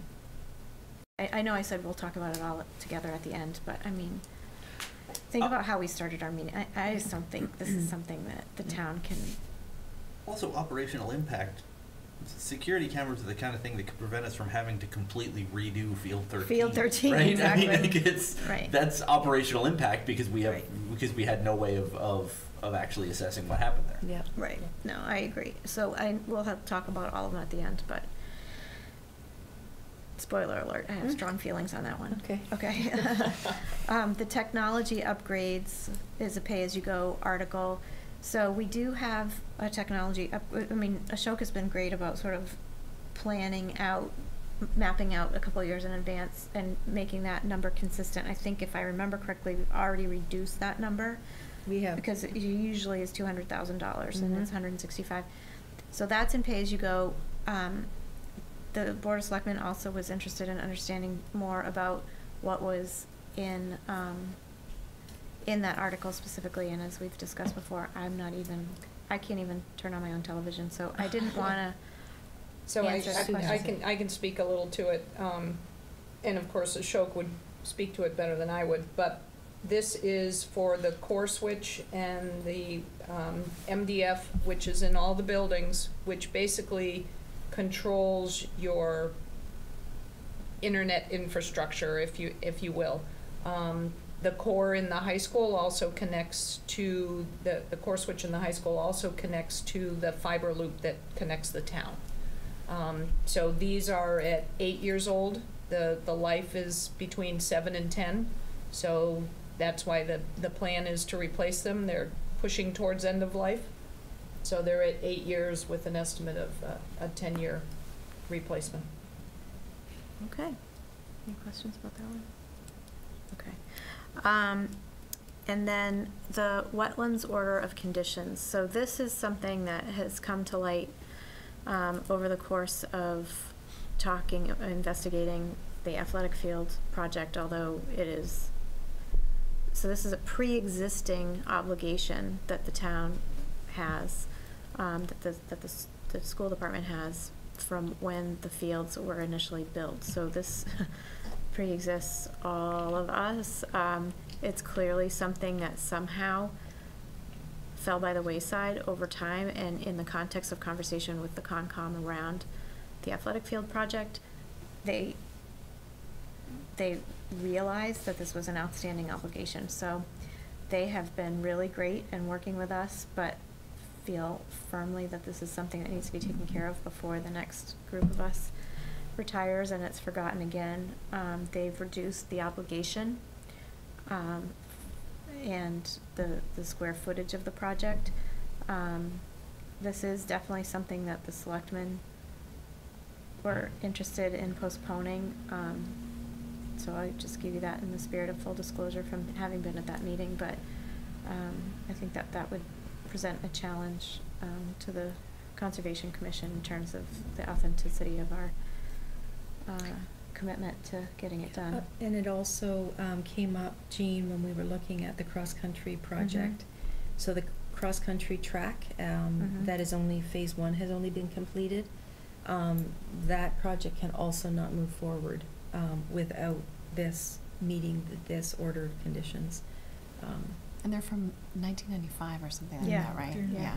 Yeah. So, So had it we've been been- putting it off for kind of a while. We have. Somebody, yeah, I mean, along the way, it somehow got forgotten, but had that been taken care of, there would have been no wetland impact to the athletic field.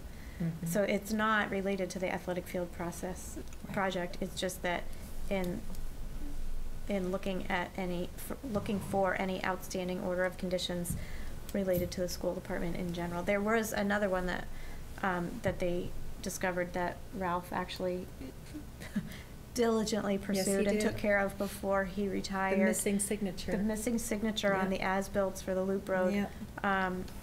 So, anyway, that's the history and the context for that. And then finally, the AEDs for the athletic teams are in the pay-as-you-go. That article is $33,000. And Norman mentioned at the Board of Selectmen meeting on Tuesday that he thought there might be grant funding available for that. So I don't know if he has followed up with you about that, but certainly if they can be paid for by a grant, that would be fantastic. Do you know what Dee said about that? I feel like we asked her that question. I thought it came up when she presented it. Yep, I don't know if he thought maybe through the fire department or the FEMA or something. I have no idea, but it's certainly worth a second question if it could be free or reduced. And so I think this is for 26, and I do believe that Dee was able to access funding for maybe 1. I mean, it was small in terms of the quantity. Okay. But, you know, something like emergency management grant would be a potential. Yeah, so I think that would be great. That said, I do think, you know, this isn't moving the conversation forward. That's another one I would feel very strongly about not postponing. Yeah, I feel like we should take that one right off the table. I mean, I can't imagine postponing those unless I'm wrong, right? Yeah. No, That one stays. Yeah. definitely we'll look into additional grant funding, however. Yes, and so then that brings us back up to the top, which is the turf field project, which I specifically skipped over because it is a bond. There will be some debt service impact if it goes forward, but we don't know what that is, and we're very close to getting our numbers, which we can provide to the town so that we can get more clarity around that. So I would just suggest, because we do have a large grant from CPC, there is community funding being sourced right now, and we don't know the tax impact, I would suggest that we just, you know, keep that one on a hold. That one, to note, is more of a thematic discussion around what we actually want to go towards the town with, because that's not only bonded, that's going to be a debt exclusion. Exactly. So the debt service, any debt service we pay, we're not going to get any benefit towards Operating. the levy with respect to that. Right, and also in fairness, Parks and Rec has voted in favor of this. They have partnered with us on this project. They are partnering with us on the management of this project. They are taking sole responsibility for raising the revenue from these fields, and so I certainly don't want to remove it from discussion without having a conversation with Parks and Rec. So it is on the school property, but it is a community project, and so again, it's just an ongoing discussion on that one, so I don't want to, I would suggest that we not take that one off the table today. So I think that's a complete review of what we have on the table. Does anybody have thoughts about what we could reduce or postpone if it were going to alleviate some of the stress and the overall tax impact? So again, I just want to, you've already said this, but I just kind of want to frame this up a little bit.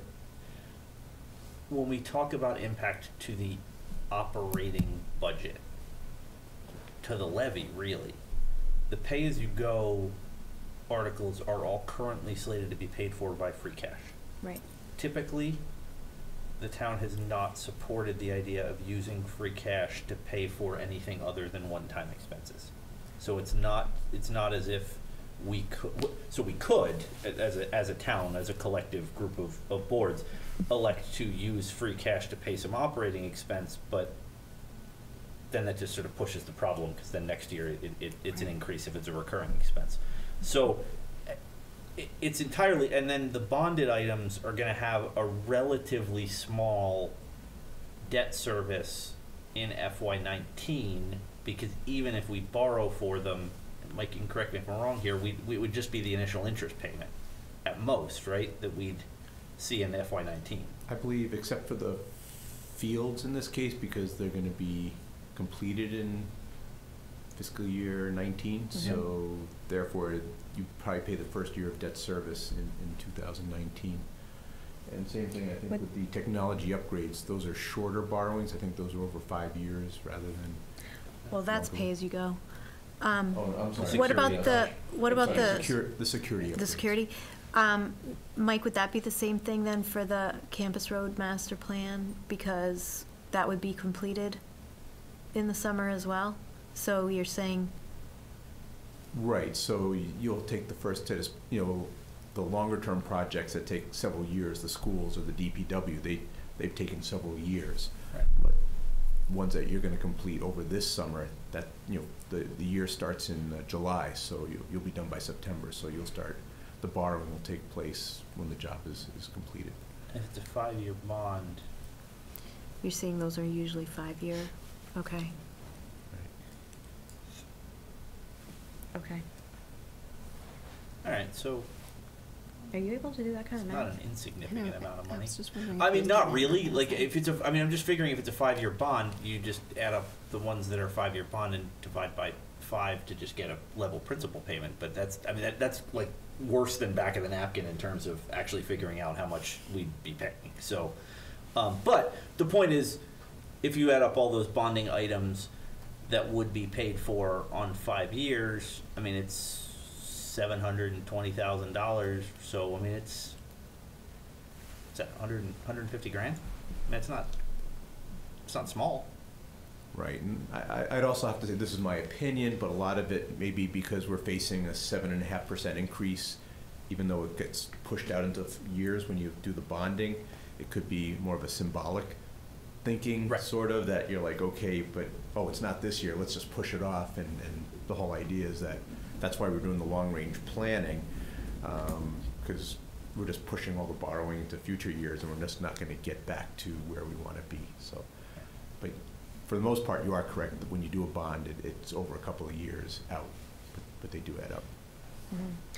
I agree with what you just said too, Mike, about, I think we all have the instinct of like anything that we can postpone, we should, because it's so critical. But I think it's also important to understand what the impact of that is and if that's going to end up costing us more money. And that is something that we're going to have to consider in terms of the turf field, having just put in a lot of money into the feasibility study and gone through, a year and a half worth of process. If we have to go back out to bid again, there's going to be an additional cost with our with Gale Associates and whatever. So it's not like it's completely. There are financial impacts to postponing some of these as well, I guess, is what I'm trying to say, and just remind us of. But I can't do any of that math fast enough in my head to tell you what it is. So I will say for myself, I will start the conversation by saying I'm comfortable postponing the dishwasher. It's not big money, but it is pay as you go. So I would be comfortable postponing the dishwasher. And I don't think we need to vote on this. My suggestion, I don't know what you all think, but I think once this all settles, we can just re-vote once, because we've already reduced the bus contract but not re-voted it, and if we have to make further reductions, we'll have to vote. So rather than trying to keep track of what vote we're on, I'd rather just do a summary at the end. But yeah, I'm feeling the general consensus. I'm the same way on the dishwasher. Okay. Especially with what I heard tonight. Yeah, I mean, it looks like both, the recommendation is both the dishwasher and the AC in the middle school, right? That we postpone that. And yeah, I mean, obviously a lot of these things are needed, right? But I think I was hearing on the technology upgrades, for instance, is there room to move that? I'm just wondering. I would really rather wait to defer to Ashok. Okay. On that question. I think, Sue, thank you for that summary. But I really cannot answer with any confidence what it would mean to defer even part of this as far as the demands on the system, right, and how it supports the rest of his department. So right. I think we'd need to wait on checking in with him. And it would mean that we would be adding that cost to the FY20 request, which he does have it all mapped out. So there is an expected request in FY20. Yeah. And so, he's done a great job to balance it over time. So if we push that off for a year, it needs to be with the understanding that next year there will be a big spike in that particular article, which is kind of, those two, technology and security, are kind of our standing articles. I'm particularly sensitive to things, too, that have a wider impact than the school. And Susan, you mentioned that the core switch at the high school connects into the townwide fiber. So by deferring that, we're not necessarily just creating, we may not be creating a problem, right? It's still within the usable life, but it has wider impacts than just the school. And so I would also offer that the HVAC replacements district-wide, the Elmwood gym gets used a lot. And, but as a town asset, so that's another one that I think it's important to, to think about, that it's not just a school usage. If that other AC goes down, that's an AC one, right? It's just the unit that controls all the air exchange. Right. So heating. that's going to be you know, I'm thinking about a number of town organizations that use that would have to find other locations, because I don't think you want like second grade rec basketball in an unheated gym. Right. All of these sort of have that potential cost. I feel like every single one of them. Like maybe, yeah, you could push it till next year, but if one of those course switches goes down, I mean, everything the kids do are online. Not everything, but an enormous amount of, right? So suddenly they don't have access to. Yep, and we're constantly increasing demand based on new devices. Right. So yeah, I feel like that one. We're in a place right now where we really don't talk about this a lot, and we don't, you know, want to stress it as a driver.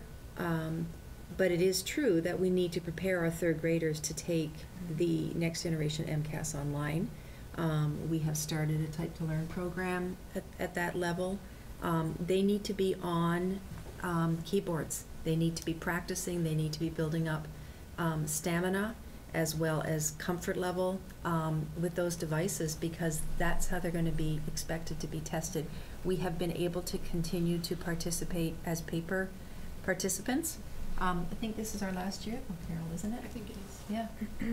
So that's another demand on the Elmwood School in terms of supporting the increase to all of those devices. I mean, honestly, I don't know if this, you know, talking about these in aggregate, you've zeroed out the two in amended request that I would feel comfortable zeroing out. I recognize that this is a tough year in a lot of challenges, but as we discussed, we're kind of not looking at the things that are really going to hugely help our overall budget problem.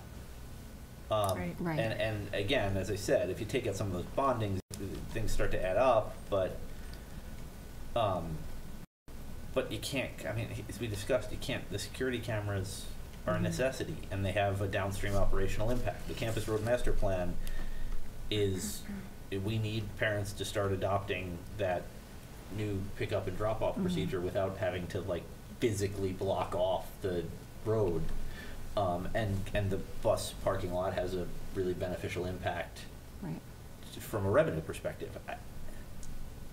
Yeah. And I mean, the walk-in refrigerator is $20,000, but again, operational impact. I would imagine when the walk-in refrigerator and freezer goes down, we throw out a lot of food. Yeah. So and we have to buy a new one. Right. Well, and we're replacing the compressor within the budget anyway, because you have to. Right. So it's not for lack of trying. I just don't know where else we can go. So what I think I'm hearing is we're willing to postpone the dishwasher. We're willing to postpone the air conditioning at the middle school again, which also isn't really a great savings. And if grant funding can be identified for the AEDs, obviously we'd be happy to do that. You know, it sounds like you'll have a follow-up conversation with Ashok about the technology. But, you know, if he's comfortable postponing it for 1 year, it means it's going to absolutely be added in to FY20, where we already know that we have, I mean, typically we have a $200,000 request. So that's definitely a kicking of a can down a road. And then the other one is the wetlands order of conditions. You know, having been the person that worked directly with the Concom, I personally can't recommend that we postpone this. I know that's not going in the right direction, and I certainly, if push comes to shove and that's a trade-off between classroom teachers, I will have a different opinion. But right now, I'm not comfortable putting that on the list. That doesn't mean that the rest of you have to, you know, feel constrained by my opinion. I'd be willing, if it's something you mentioned, the Board of Selectmen asked a lot of questions about it. If that is a place that they want to go, then I would say I'd be willing to participate in a three-way conversation between us, the Board of Selectmen, and the Concom that I would have to imagine would involve a plan for how we're actually going to address that. I think taking it off, you're right. I think taking it off sends, it not only might stifle some projects that we have ongoing right now, but it also sends a terrible message to a committee that we work with, because we did everything above board and then pulled it. Right. I mean, right. So, but I think if the selectmen, if for some reason that was identified as a really strong potential savings, and we all wanted to sit down and say, look, this year is this year, we're going to work out a plan, and this is how this is going to get addressed. I could see that being an option, but I would agree with you. I don't see just pulling it. I could get comfortable with your recommendation, but I agree that, I mean, I just, you know, we work really hard to be collaborative and work in good faith with other town boards, and I don't want them to think otherwise, and so, but that's a good suggestion, John. Yep. I accept Very your good. friendly amendment. On something we're not voting. That's right. I just like to throw that word around because that's what we say at town meeting. All right, so I don't know. I am sensing that brings us to the end of our conversation around capital budget requests. Did you have any other questions or thoughts, Mike? No, I don't, just because in the process that the school committee or the school board comes in front of the appropriations and we discuss and we get to ask, as a whole committee, we ask questions. So I prefer not to give my one person's opinion when the whole board weighs in. Okay, thank you, that's fair. So that sounds like we have freed up $100,000 worth of pay-as-you-go. No, we have freed up $75,000 of pay-as-you-go. On a contingency, assuming there's grant funding available, we have freed up another additional $33,000. If the Board of Selectmen feels strongly and is willing to work with us and the Concom on a plan for addressing the wetlands order of conditions, we're willing to free up that additional, postpone that additional $100,000 request. And so that is $200,000. And, I mean, from a money perspective, it's cheating. We could say yes, and the $200,000 for the AC at the middle school, there you go, $400,000. But that's definitely not authentic to the request that has been made to us by the Board of Selectmen. It's probably like 35-40. Because if you figure your first year borrowing on it, again, that just rough math divide by 5. Okay, so 35 or 40? I just don't know what they're accounting for in terms of debt service for these projects in year one. That would be the only question I would have.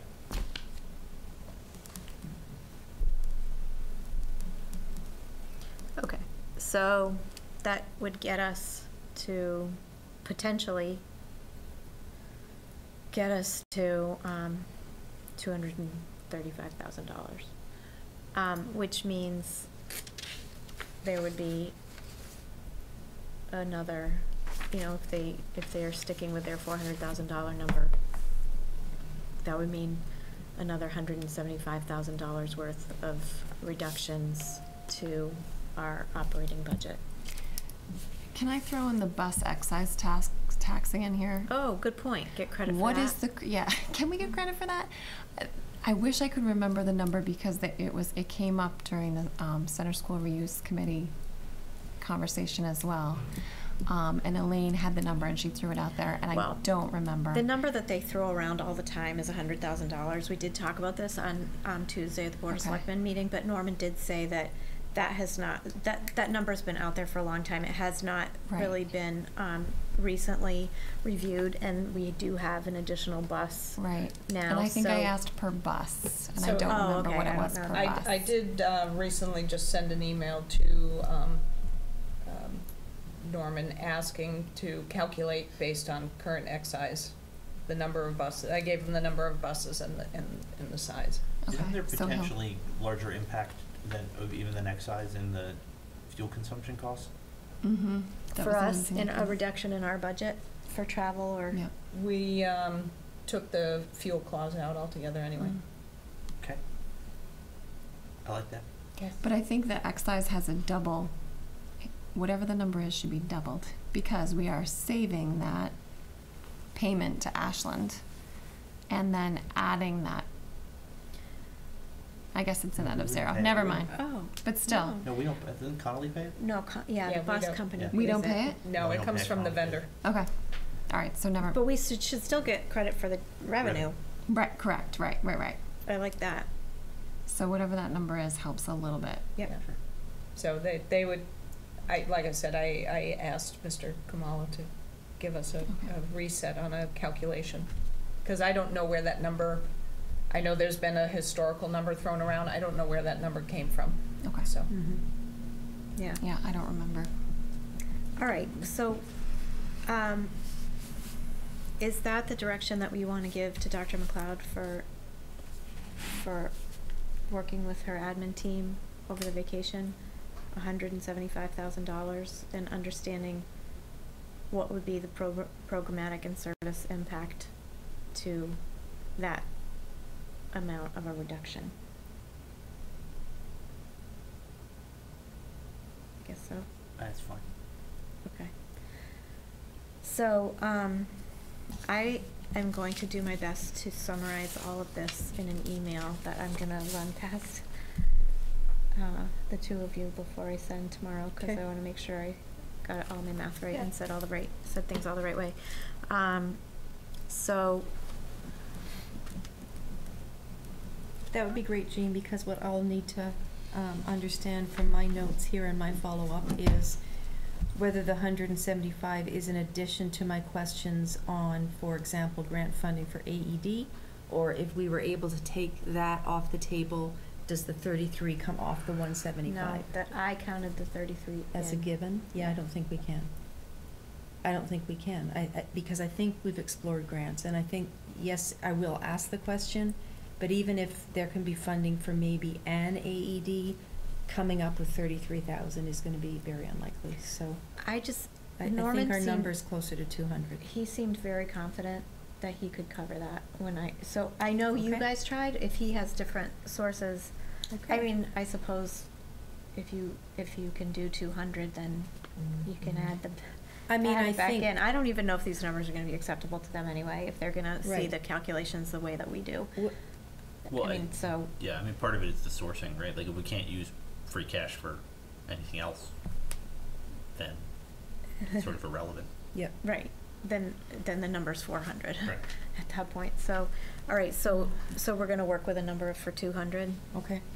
But if he could quickly answer the question about the grant for the Yeah. AED, then you could reduce that number to 175. I also have a question for Ashok, to follow up on. So, if I'm understanding correctly, this, the school committee is looking for,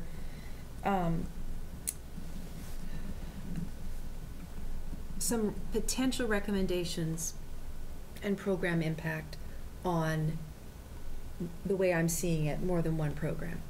So we'll look at different places we can go. I like what you said earlier, Jean, and I think it's something that we need to remember, is that this is temporary. We're not looking for, you are not at this point looking for a recommendation to reduce a program that we'll never be able to fund again, but for a one-year recommendation right now. And for me, in my way of thinking, that would include us looking at many different possibilities and then sharing that information with you for additional discussion, which makes me think that we might want to meet again before the 26th. So I have one question here. Let's say Ashok gives a response that is to the tune of 165. Would that cover the 400,000 that we are looking to meet? And we don't know the answer. So I know, I can say with certainty that it would not be the entire 165. Okay. He has already, as we've said, reduced and kind of little by little. I think it was at 200 at one point. I believe so. And I think he's reduced as far as he can while still maintaining the integrity. So if we were to reduce that, Mina, I believe, we might be able to squeeze another 15 out of it. It would certainly not be anywhere close to what we're being asked to come up with. But I will ask that of him, because anything that we can reduce here means less on the operating. I Right? mean, I'm not in favor of, I'm just speaking for myself, I'm not in favor of reducing, the service that is provided. Right. And cutting on programs. I'm not. I think we've already seen that with the ceramics program, and I would not want to see that. Mm-hmm. But I don't know where else the money, where else the adjustment could be.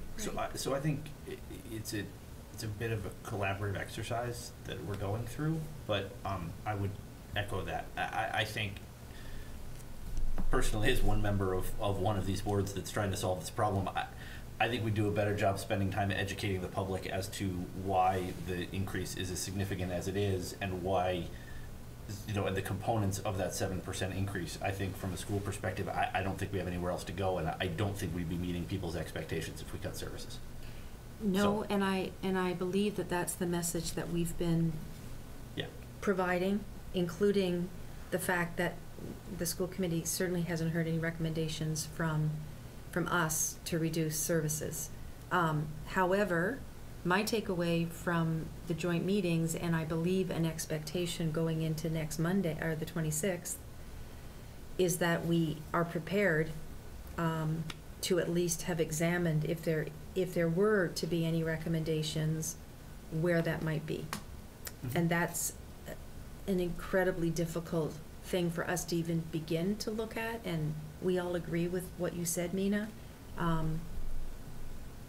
But the other side of that is I don't think we can continue to come with nothing.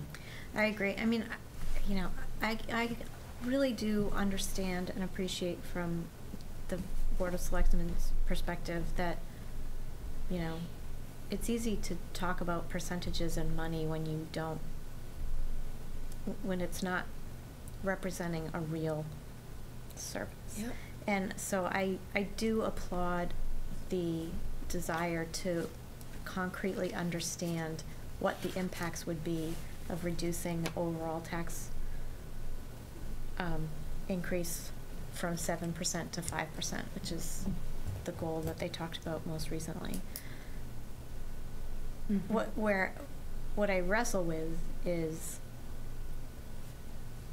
the impact that exercise has on the service, on the people who both provide those services mm-hmm. and receive those services. Mm-hmm. And I have been here long enough to have gone through budgets that were where we had a 0.75% increase, where we had to implement fees for the first time ever, where we looked at eliminating our extracurricular drama program at the middle school, which we refused to do. But I have seen firsthand parents coming out in droves so angry about even broaching the topic. Yeah. I have seen parents waving their checkbooks saying, I will pay you directly for this service. It's that important to my children. I have seen teachers leave to go to other districts and administrators leave to go to other districts because they don't feel that there's stability when we're having that kind of volatility in our budget. So I really understand, and we're an elected board and we have to have these conversations in public for everyone to see, and there's value in that. But I just, I don't want to be seen to be dragging our feet, but until the direct instruction is that all town departments are unfortunately going to have to reduce services, I'm really afraid to put on the table what those would be. Mm-hmm.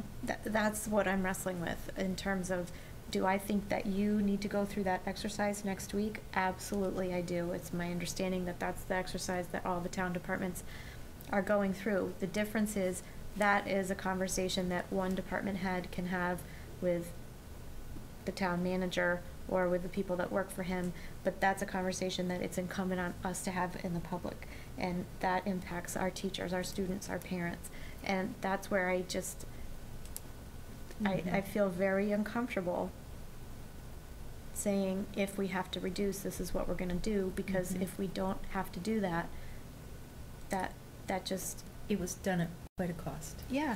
Correct. Exactly. So in terms of why I'm going on my soapbox about that is, I don't know what to say about posting another meeting and discussing this. I think we should have this information prepared certainly by Monday for the joint meeting, but I don't know if I think that we should meet before that to discuss it, because if you know, at the joint meeting that we had before, the direction was different than it was. It was go find $1.2 million.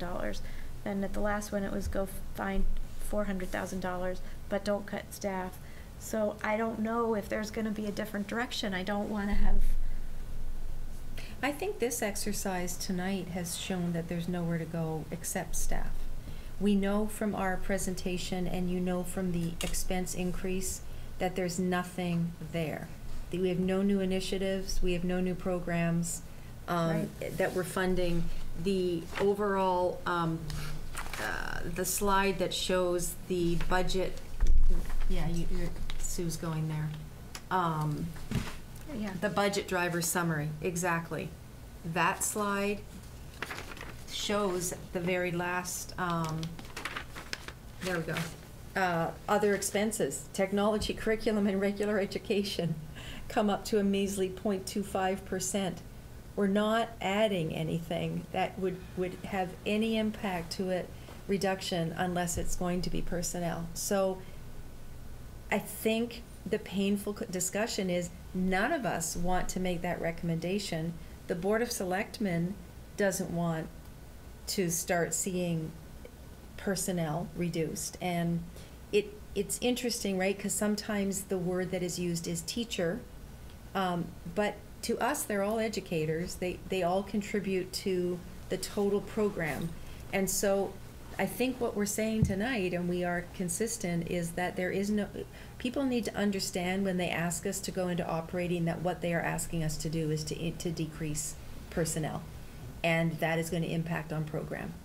And so perhaps, as I'm fast forwarding and thinking about Jean's question about needing to meet, maybe what comes out of it is we go ahead and put our heads together along with our team, and maybe what the directive ends up being is X number of dollars, and for us to figure out then going forward where that's going to come from.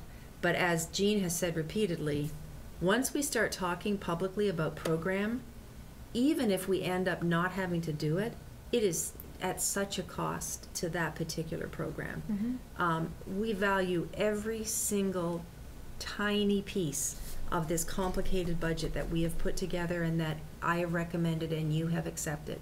And so going back to any part of it is going to be very, very painful. Maybe that's what our work needs to be, is asking all of those questions and knowing where we might have to go, but avoiding calling out any specific program, rather continuing to work with the boards, the town boards, to together determine if this is the direction that we are going in within our town in order to not increase taxes. We understand it means reducing somewhere. Well, and the other thing too, as I was listening to you talk, the other thing that's gonna, another new piece of information that we're gonna have at that Monday meeting is the forecast that we just did, which shows this year is, as we said, particularly challenging, and we go back to a more traditional or more consistent with previous, most recent history level increase.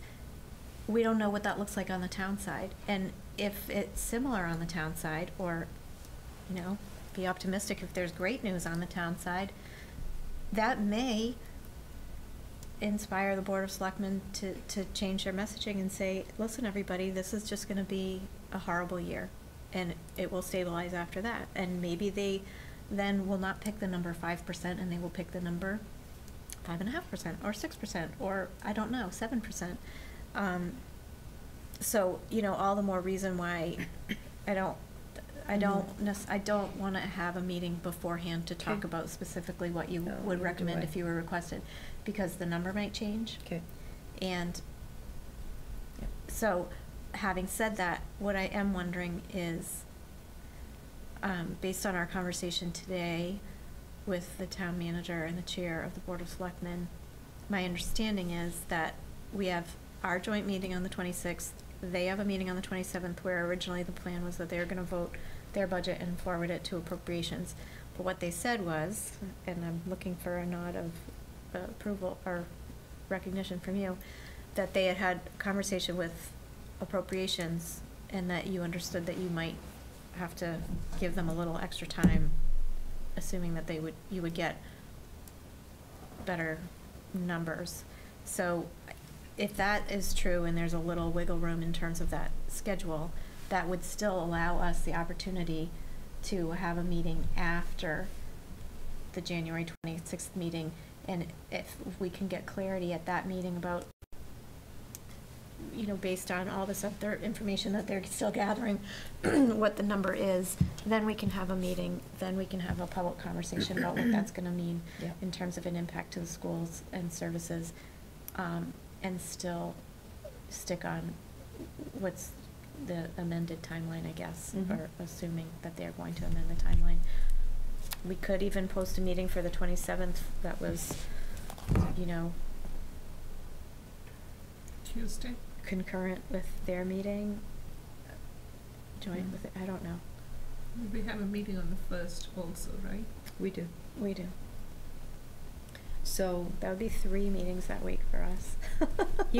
I think to your point though, any recommendations that would be made to the school committee coming out of the 26th could be made on the 1st.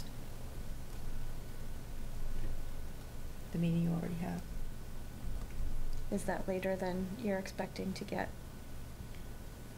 I guess I haven't received specific instructions, but typically what I've seen in the past is the Board of Selectmen will still approve a budget to go to the Appropriations Committee with the idea of finding 500,000, reducing 500,000 or some number that they would like to see, and we still move on as we move toward. Never done that before. The goal is that we'd like to do it earlier because we always end up right before town meeting still trying to figure this all out, and I think we're trying to avoid that. Right. But we're still pretty early on in this budget where we do have wiggle room.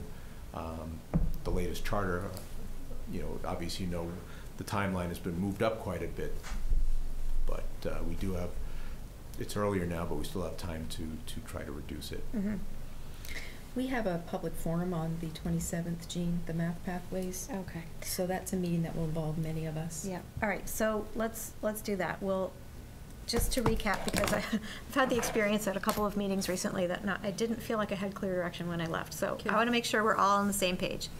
I am going to write a summary email to send to the Board of Selectmen, which will include our forecast presentation that we got tonight. It will offer that after careful review of our capital budget requests, we can comfortably postpone the dishwasher. We can comfortably postpone the air conditioning at the middle school, which we estimate might save about $35,000 in debt service in FY19. We cannot postpone the campus paving, but would like to point out that that should generate, the current estimate is $100,000 in revenue, but we've asked for clarification on that.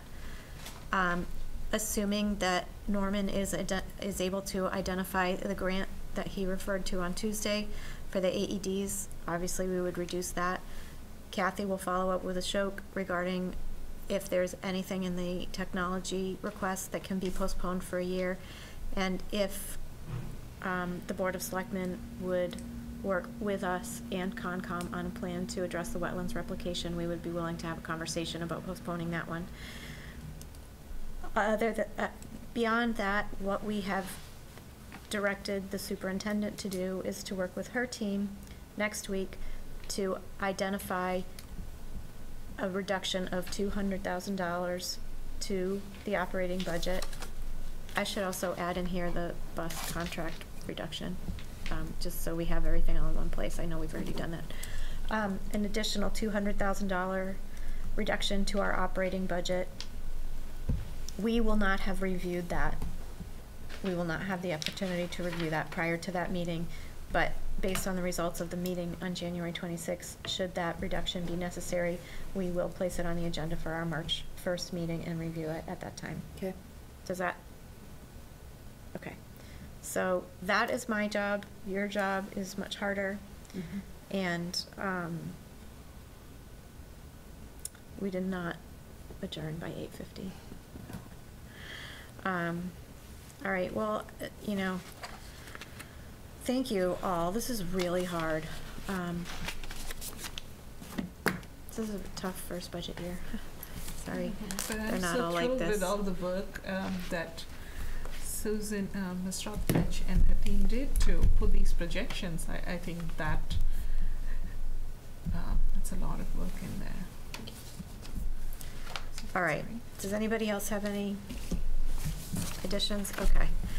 I think we can then move on to our final opportunity for public comment. Mr. Manning, you have anything you'd like to say? No public comment. Okay, thank you. So all that we have that remains is items by consensus. Is there anything that anyone would like to pull out for separate consideration? Okay. Jean, I'm sorry, because I might not have been paying attention. Did you already do that? Yes, I did. Okay, so Dr. McLeod. Yes, the superintendent recommends the school committee move to approve the items by consensus as outlined below. And I need a motion? So moved. And a second? Second. So a motion by Mina, a second by Jen. All in favor? Yes. Yes. And I, just for the minutes taker, I should have noted earlier, but Mrs. Kavanaugh had to step out of the meeting earlier at 8:16, so there are 4 of us now. So that was 4-1 with Ms. Kavanaugh being absent. So now I am looking for a motion to adjourn the meeting at 9:29. So moved. Second. Okay, so a motion by Jen, a second by Mina. All in favor? Yes. Yes. Okay. So thank you all very much. I hope you have a wonderful vacation. I know yours is going to be more difficult than ours, but I hope there's a little time to relax and reflect, and we will reconvene on the 26th. So thank you, as always, to HCAM. And that's it.